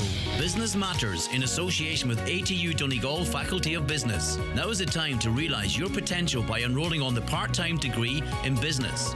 Only 3 years with 1 evening per week on campus and another online. Open up your future by contacting the faculty office on 9186206 or visit lyit.ie today. So every Wednesday around about this time, we release a podcast on our website and on platforms such as and including Spotify and iTunes, and excluding all others. It's those 2. And it is presented and produced by Kieran O'Donnell, and he comes in on a Wednesday to talk about it. Hi, Kieran. Good morning, Greg. Right, okay, so it's another busy one. We'll get to that in a moment, but as you are kind enough to put together some news for us, let's start with that. So, Zeus extending. Yeah, the Zeus factory in Letterkenny, Greg, is seeking permission to extend its facility at the IDA Business Park. The company is planning alterations and an extension to the plant, and the application also includes the addition of 208 parking spaces and new illuminated external signage. So a decision on this application will be made by Donegal County Council in November. All right, good stuff. Interesting event coming up where you can meet those behind some of your favourite crafts, I presume. Yes, the Meet the Makers Donegal Craft Showcase will take place at Loch Esk Castle in Donegal Town on Friday, October the 20th. The event will feature unique design-led products and fashion knitwear, jewellery, gifts and home accessories. And while the event is free, places are limited, so to secure a place, check out Donegal Local Enterprise Office social media platforms. All right, good stuff. Now, a PhD opportunity, which is actually funded, has emerged. Yeah, ATU Donegal has a fully funded full-time PhD opportunity available to investigate student mental health and well-being on the island of Ireland. So this application, the deadline is Friday, Greg, that's September 29th at 12 noon. And for more information, apply to lyit.ie/ postgraduate research opportunities. Fair play. I do wonder sometimes, though, about the naming of these things because, of course, there are offshore islands and people might wonder, am I included? Of course they are, but, you know, words are important. You didn't name it, someone did. Yeah. But anyway, be that as it may. Right, new online PR service launch. Yeah, Ireland's first online PR service to fill a gap in the market for SMEs with limited time and budgets has been launched by the owner of Inish Communications, Trish Hegarty. Trish, who previously worked as a journalist with BBC and the Irish Times, says it offers high-quality interactive tools combined with one-to-one expert mentoring. So the Inish Expertise PR Toolkit is a custom-built integrated system for creating plans and a calendar data.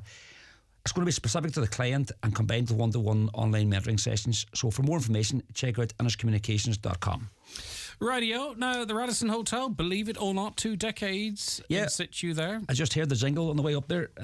Paul Byrne and his team are this week celebrating 20 years in business, and to mark the milestone, he's inviting members of the public to call into the hotel on Friday between 12 noon and 4:30 to join with them in their celebrations. John Breslins Across the Northwest will be broadcast from the Radisson, while the Letterkenny Ukulele Orchestra will also be performing here after John's show. All right, good. I heard the promos for that. Right. Shall we get on to what's coming up on this week's podcast? Who's your guest? Yeah, this week, Greg, I'm joined by the owner of Kaki Evin in Gweedore, Evin O'D, and the Executive Director of Asia Matters, Martin Murray. Evin O'D set up her baking business at the age of 13 and has been working full-time on the venture since she finished secondary school a couple of years ago. She travelled to Dublin and Wicklow for work experience during her TY and got the opportunity to see how busy bakeries operated during that time. Evin is currently participating on the Food Academy programme with SuperValue and works out of a converted container next to her home at Coshclady. Here, Evin talks about the challenges she has encountered since setting up her business. I suppose there's not quite a big network of young people like myself who are doing business, and you're always kind of looking to connect with those people and get advice from them. But I suppose challenges for me is the fact that it's not quite the traditional route that most people typically go on, the journey that I'm on. So I suppose having that direction and, you know, constant momentum of, you know, driving yourself forward can sometimes be hard, especially in the quieter seasons. But what I have found is from the likes of, you know, the Leos and those courses that I'm mentioning that are available, they are like the drivers sometimes when they're mentoring you along, and they just give you goals to work towards. And there's just so much out there. So it's just, I suppose, trying to keep yourself involved and busy with it all. Evin was a contestant in the Low. Yeah, that's correct. And learned a bit more about her. Really, really impressive, and as much drive as you would ever need. She's going. She's only 20, Greg, and her business is going 7 years. Got a lot of support from home. Got a lot of support from Udris and local enterprise office. When COVID came, I suppose the house became busier because her brothers were away. They came back, so they decided to embark on a COVID project, which entailed purchasing a container, and they modified the container, and that is where she's working out of now, overlooking Clary River. All right, brilliant. Continued success. Now, you flagged, I think, last week or the week before, Growing Business with Asia initiative, and your second guest it ties in with that. Yes, the Growing Business with Asia from the Northwest Knowledge Hub conference is taking place in Letterkenny, Greg, as you said, on Monday, October the 2nd and Tuesday, October the 3rd. I spoke to Martin Murray, Executive Director of Asia Matters, who are organising the event, and in this clip, Martin explains what the organisers of the 2-day seminar are hoping to achieve. What we're trying to do, working with the partners, we want to get people to reimagine Donegal as a talent region, with Letterkenny as a key business hub, and promote the Donegal, Derry, Strabane, Northwest City Region Partnership. People are surprised when I tell them that this City Region Partnership has a population of over 300,000 people. People are not aware of that. And as I say, to show examples of great FDI companies like TCS and the work they do, Indigenous companies like Irish Pressings and indeed Electroute that started from there. So I think it's a positioning piece. And it's not just the people in the room, it's the branding around this and the people we reported to after, and the follow-up from the people in the room and the partners are in self. Who's being introduced to whom? Who's being encouraged to visit? Donegal and see for themselves, and who from Donegal is meeting with the key Asian stakeholders. All right, okay, so exploring opportunities there, no doubt, and could be potentially big opportunities, Kieran. I think the main focus, Greg, is an opportunity to network and to meet. One stat or one figure that sort of stood out, it's in relation to the Irish two-way trade. Over the last 10 years, that figure has soared to 67 billion euro, and they reckon by the middle of this decade that will exceed 100 billion. Can you imagine just getting 0.5% of that? Yeah. 0.25%. And the other thing that Martin mentioned, I suppose, is while Donegal is very good for tourism and hospitality, it's not the only area where Donegal is strong on. And he mentioned three companies actually, TCS, Irish Pressings and Fintru. And I suppose the opportunities there and the opportunities for small and medium-sized businesses to maybe expand. And one of the key things he said was, I suppose, is if they get the roots there, the rest will come. So it's an opportunity to build, connect, and see where things can go from there. All right, we heard two tiny wee clips there, two 50-odd second clips from Even and Martin. But you dig much deeper in the podcast. It's available now, Kieran. Yeah, it's available to download now, Greg, and it's also available, as you say, on Spotify and iTunes. Now, if people want to listen to it live on scheduled radio, it's on Sunday. Yeah, after the 6 o'clock news, Greg, on Sunday evening. But what if someone wants to get in contact with you about the show? Oh, drop an email to businessmatters@highlandradio.com. Can you imagine if we rehearsed it, Kieran? Do you imagine? No. Two Johnnies wouldn't get a look in. No. Right, come no here. comment. Listen, the podcast's available for you right now to go and listen to at your leisure. Download it or stream it from the website. It's up to you, or you can listen to it on Sunday. Kieran, back with us next Wednesday to preview next week's podcast. Kieran, thanks so much for your time, as always. We really do appreciate it. Good morning, Greg. We'll be back with the last segment after these. The eagerly anticipated brand new production of the Broadway smash hit musical Sister Act is on its way to the Bord Gáis Energy Theatre in Dublin. Join Highland Radio as we make way to this unforgettable show on Friday 23rd of February 2024. Your trip includes luxury transfers, bed and breakfast at the 4-star City North Hotel in Dublin, your ticket to the show and a shopping trip to Dublin City Centre. For more information, call Highland Radio on 074 91 25000 or visit highlandradio.com.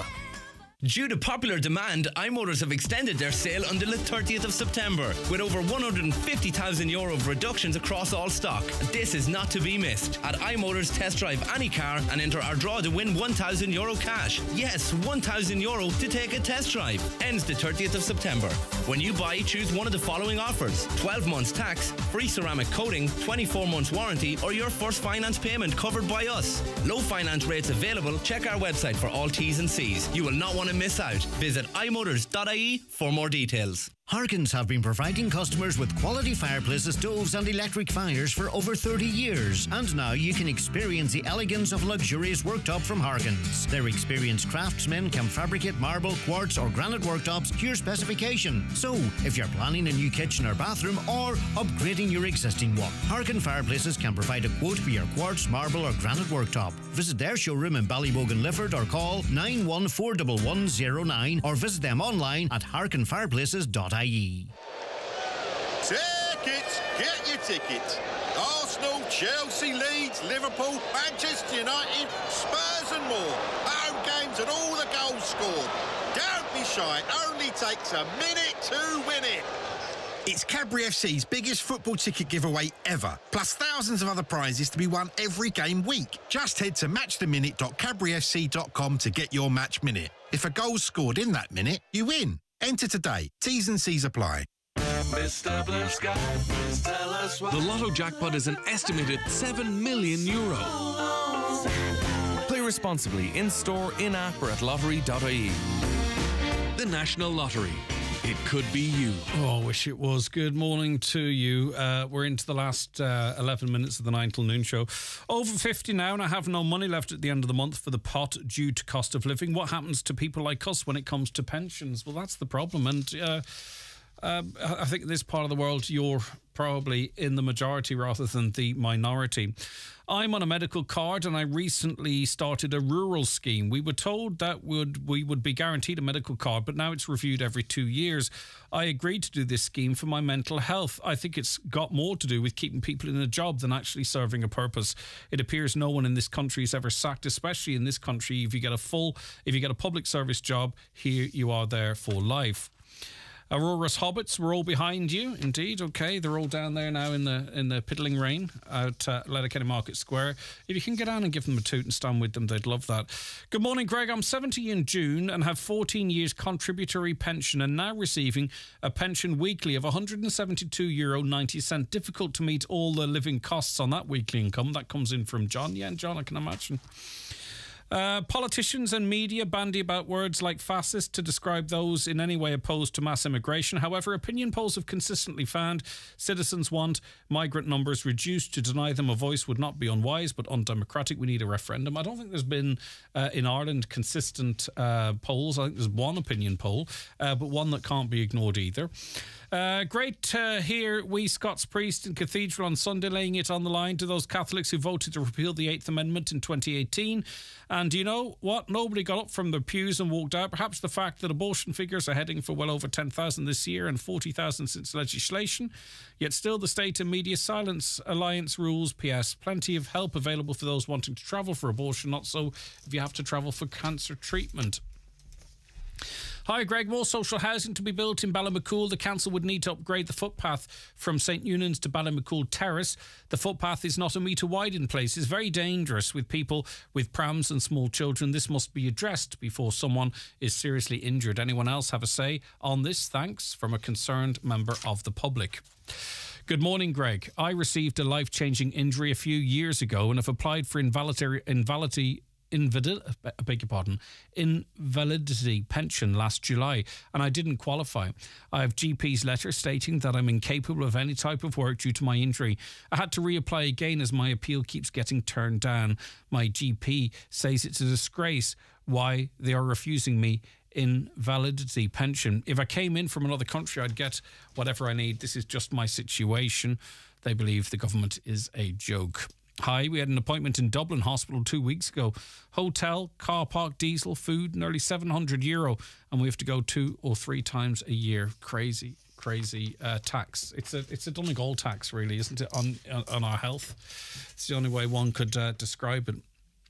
Rebus Erin, they don't accept student cards, but they do accept Leap cards, but you have to book it online. ATU is an agent for them if anyone needs a card. It's a great alternative if you've no other form of transport to a certain area, but you are a student and need cheap fares. Hi, Greg. With all the strikes for better pay, I heard this morning that TDs are getting a pay rise next month of €109 as they make the rules and hold the key to their own purse strings. So where's the parity here? They're getting well paid enough. By the way, regarding transport, I've never seen a TD on public transport. Good luck to Eamon Ryan cycling in this weather. Appointments in Dublin have to go up the night before. Kevin in Dunlow. Thanks for that, Kevin. Let's see. There's some longer phoned ones here. Greg, can you announce an oil spillage on the main road between the turn-off for Carraghan's to the Anthony Piper? Car's already skidded off, but it's okay. Thank you, Greg. No problem. Happy enough to mention that. Let me see here.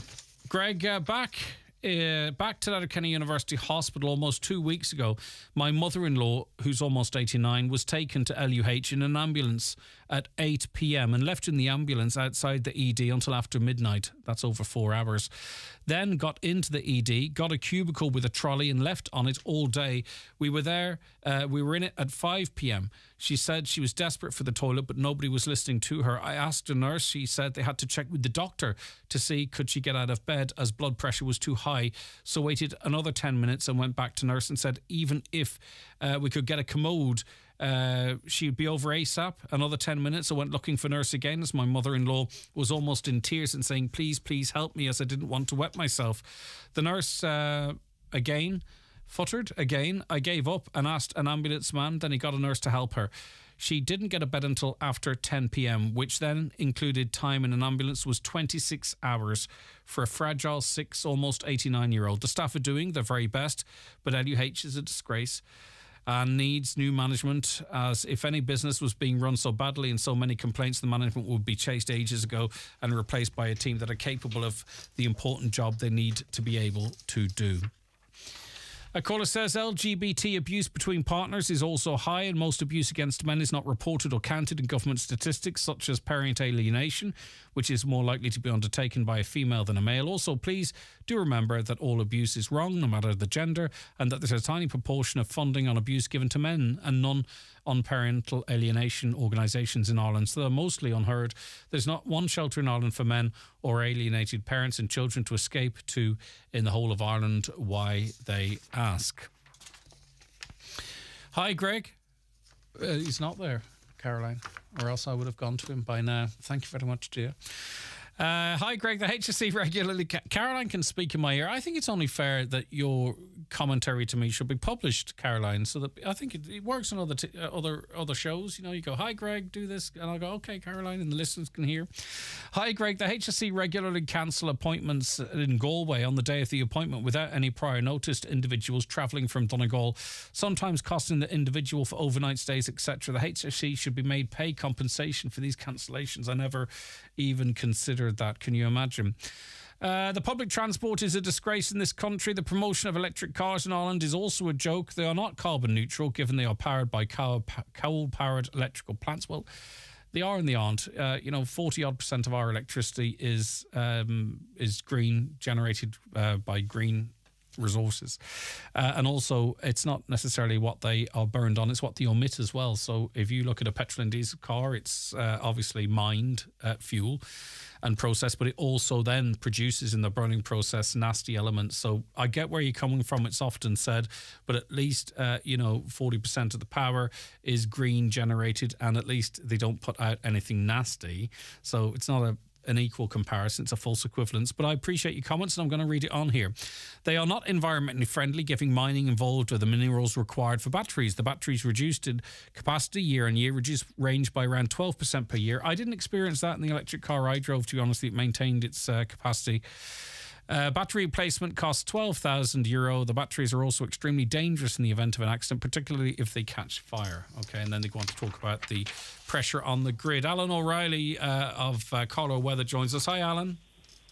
Hi, how are you doing, Greg? I'm doing good. All right, what's the story with Agnes? I don't want to be too parochial. We'll talk about us here. I think we're going to get a light passing. You can tell us about that in a moment. But what's the situation for our friends down the country at the moment?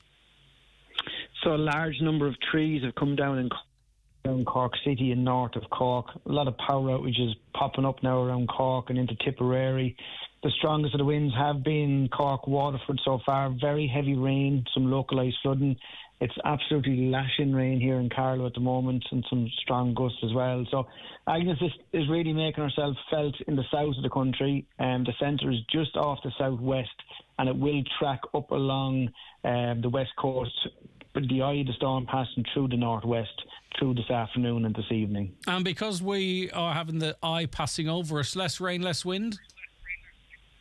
Yeah, so you have some heavy rain and you will have some more rain, but you will escape the worst of the wind. Still gusting possibly up to maybe 80 kilometres an hour on the northwest coast there, but you will miss the worst of the winds. But still some very heavy rain. The rain will clear and the winds will ease off through this afternoon. So for once, the northwest is escaping the worst of the Atlantic storm. All right, Alan, stay safe. Thank you so much for your time. We're back with you tomorrow morning at 9. John Breslin is next. Good morning to you. All you need to make your house a home at Patterson's The Halliford. From garden furniture to kitchens, sofas and dining sets, all under one roof.